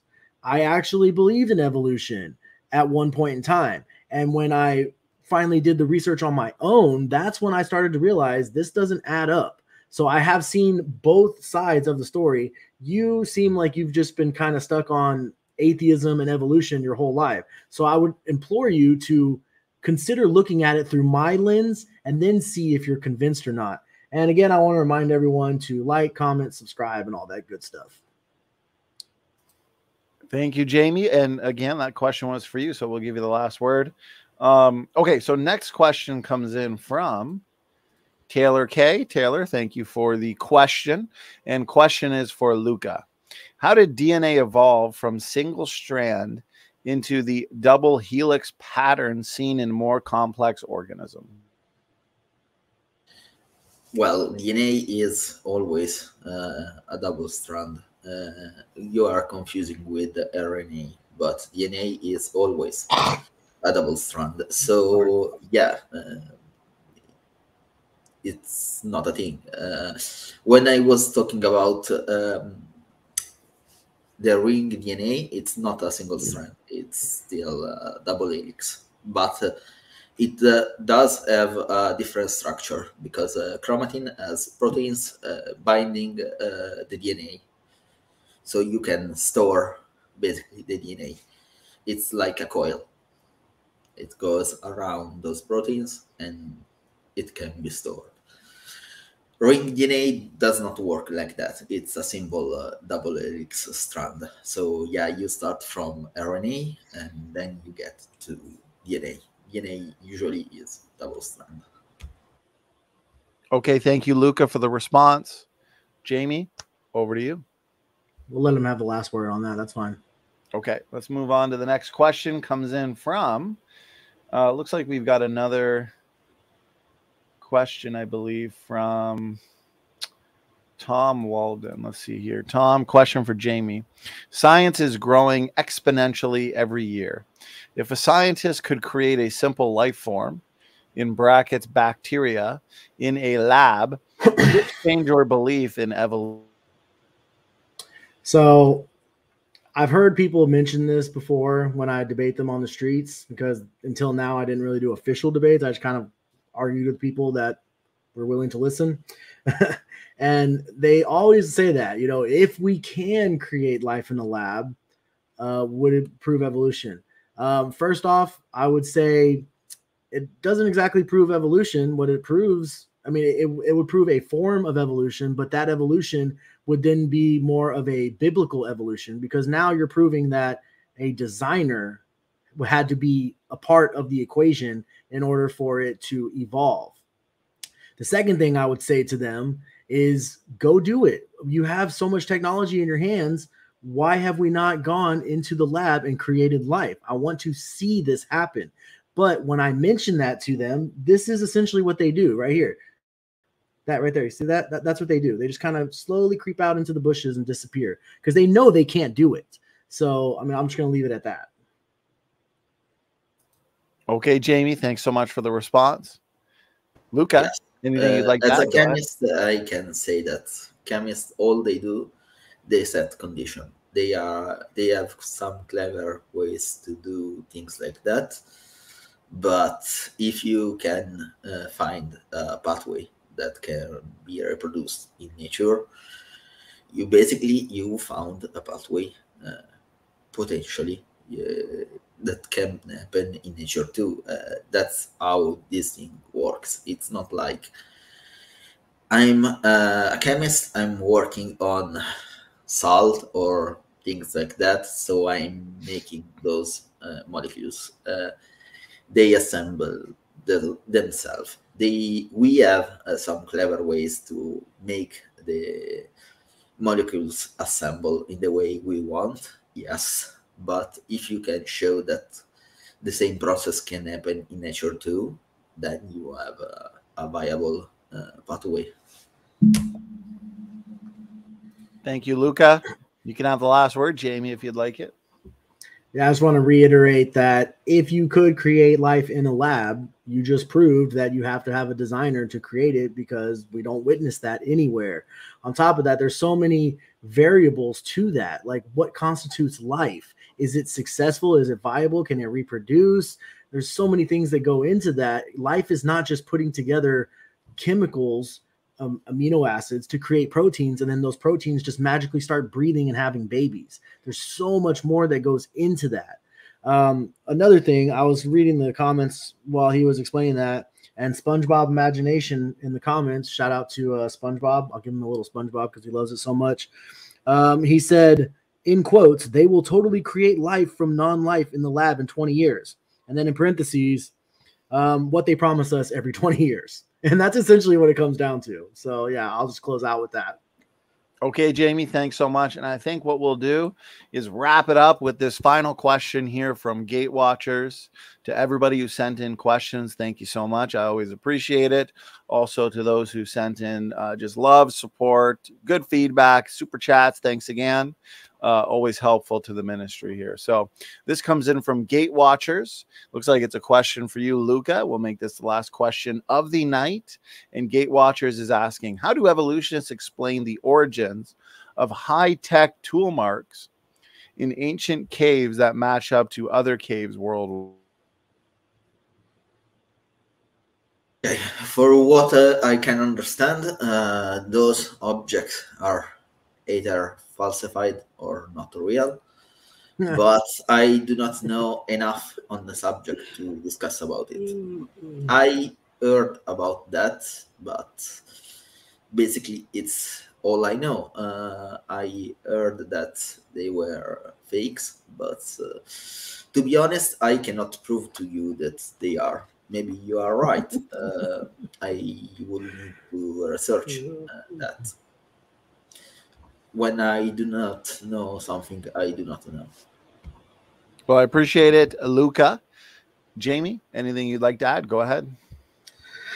Yeah. Anytime I hear someone respond to a question like that with, it's more than likely a fake, that means that they're afraid to actually dig into it, and because they're more than likely going to find out that it's not a fake and it actually does go completely against their theory. So I just think that's hilarious. Every time I hear that, that's just kind of the first thought that pops into my head. And yeah, I mean, we see people saying that, oh, it's more than likely fake all the time. But I mean, that's just like when we see the human footprints right next to the dinosaur footprints. They're like, oh, that's fake. But yet we have hundreds, dozens of people that were there on site that witnessed to it being a real fossil found. So yeah, whenever people say it's fake, I don't I don't even buy into that. That's just them, dodging again with the whole Homer thing, just quietly fading out into the distance and hoping no one notices it. Jamie, thank you so much. And Luca, question was for you. You get the last word. Go ahead. Yes. So I literally do not know enough to discuss this topic, but I want to give a shout out to Taylor. You are right. I was wrong on DNA. So yeah, viruses does have single strand DNA. So yeah, I was wrong. Sorry about that. Well, I appreciate that, Luca. Thank you so much. And again, to the debaters tonight, Luca and Jamie, thank you both for giving us your time for this important debate on large-scale evolution or macro evolution. So great job to the both of you in terms of the prep and just the visuals you brought and the sources and so on and so forth. So before we completely wrap it up, let's give the opportunity to the debaters for some final words, final thoughts. Luca, let's start with you. Again, thanks so much for doing this. And, yes, it was a fun debate. I want to do more.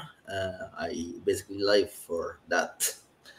Just think that here is basically morning. It's 5 o'clock in the morning. And yeah, I love debating that much. Also, as Donny know, I came from a very rough day. So yeah, but I love these things too much. Well, I appreciate your commitment, Luca. You have stayed up late or early to do this debate. So thank you so much. You're on, the other side of the world, basically. So again, thanks for the great debate. Jamie, thank you again for being here. Let's get some final words, final thoughts.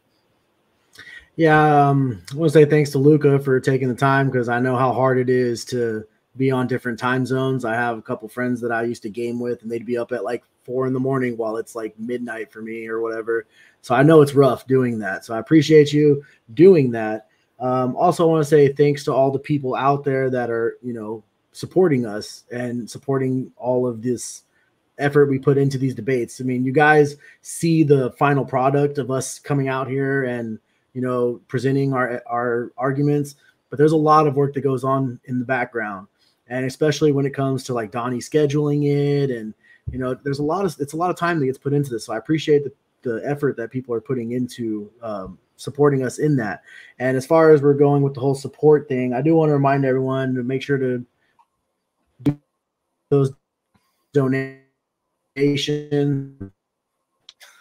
Can you do?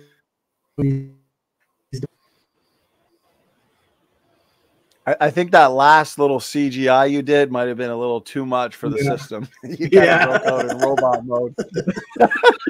But we got most of it. Looked like it was raining dollar bills. So thanks so much, Jamie, for those final words.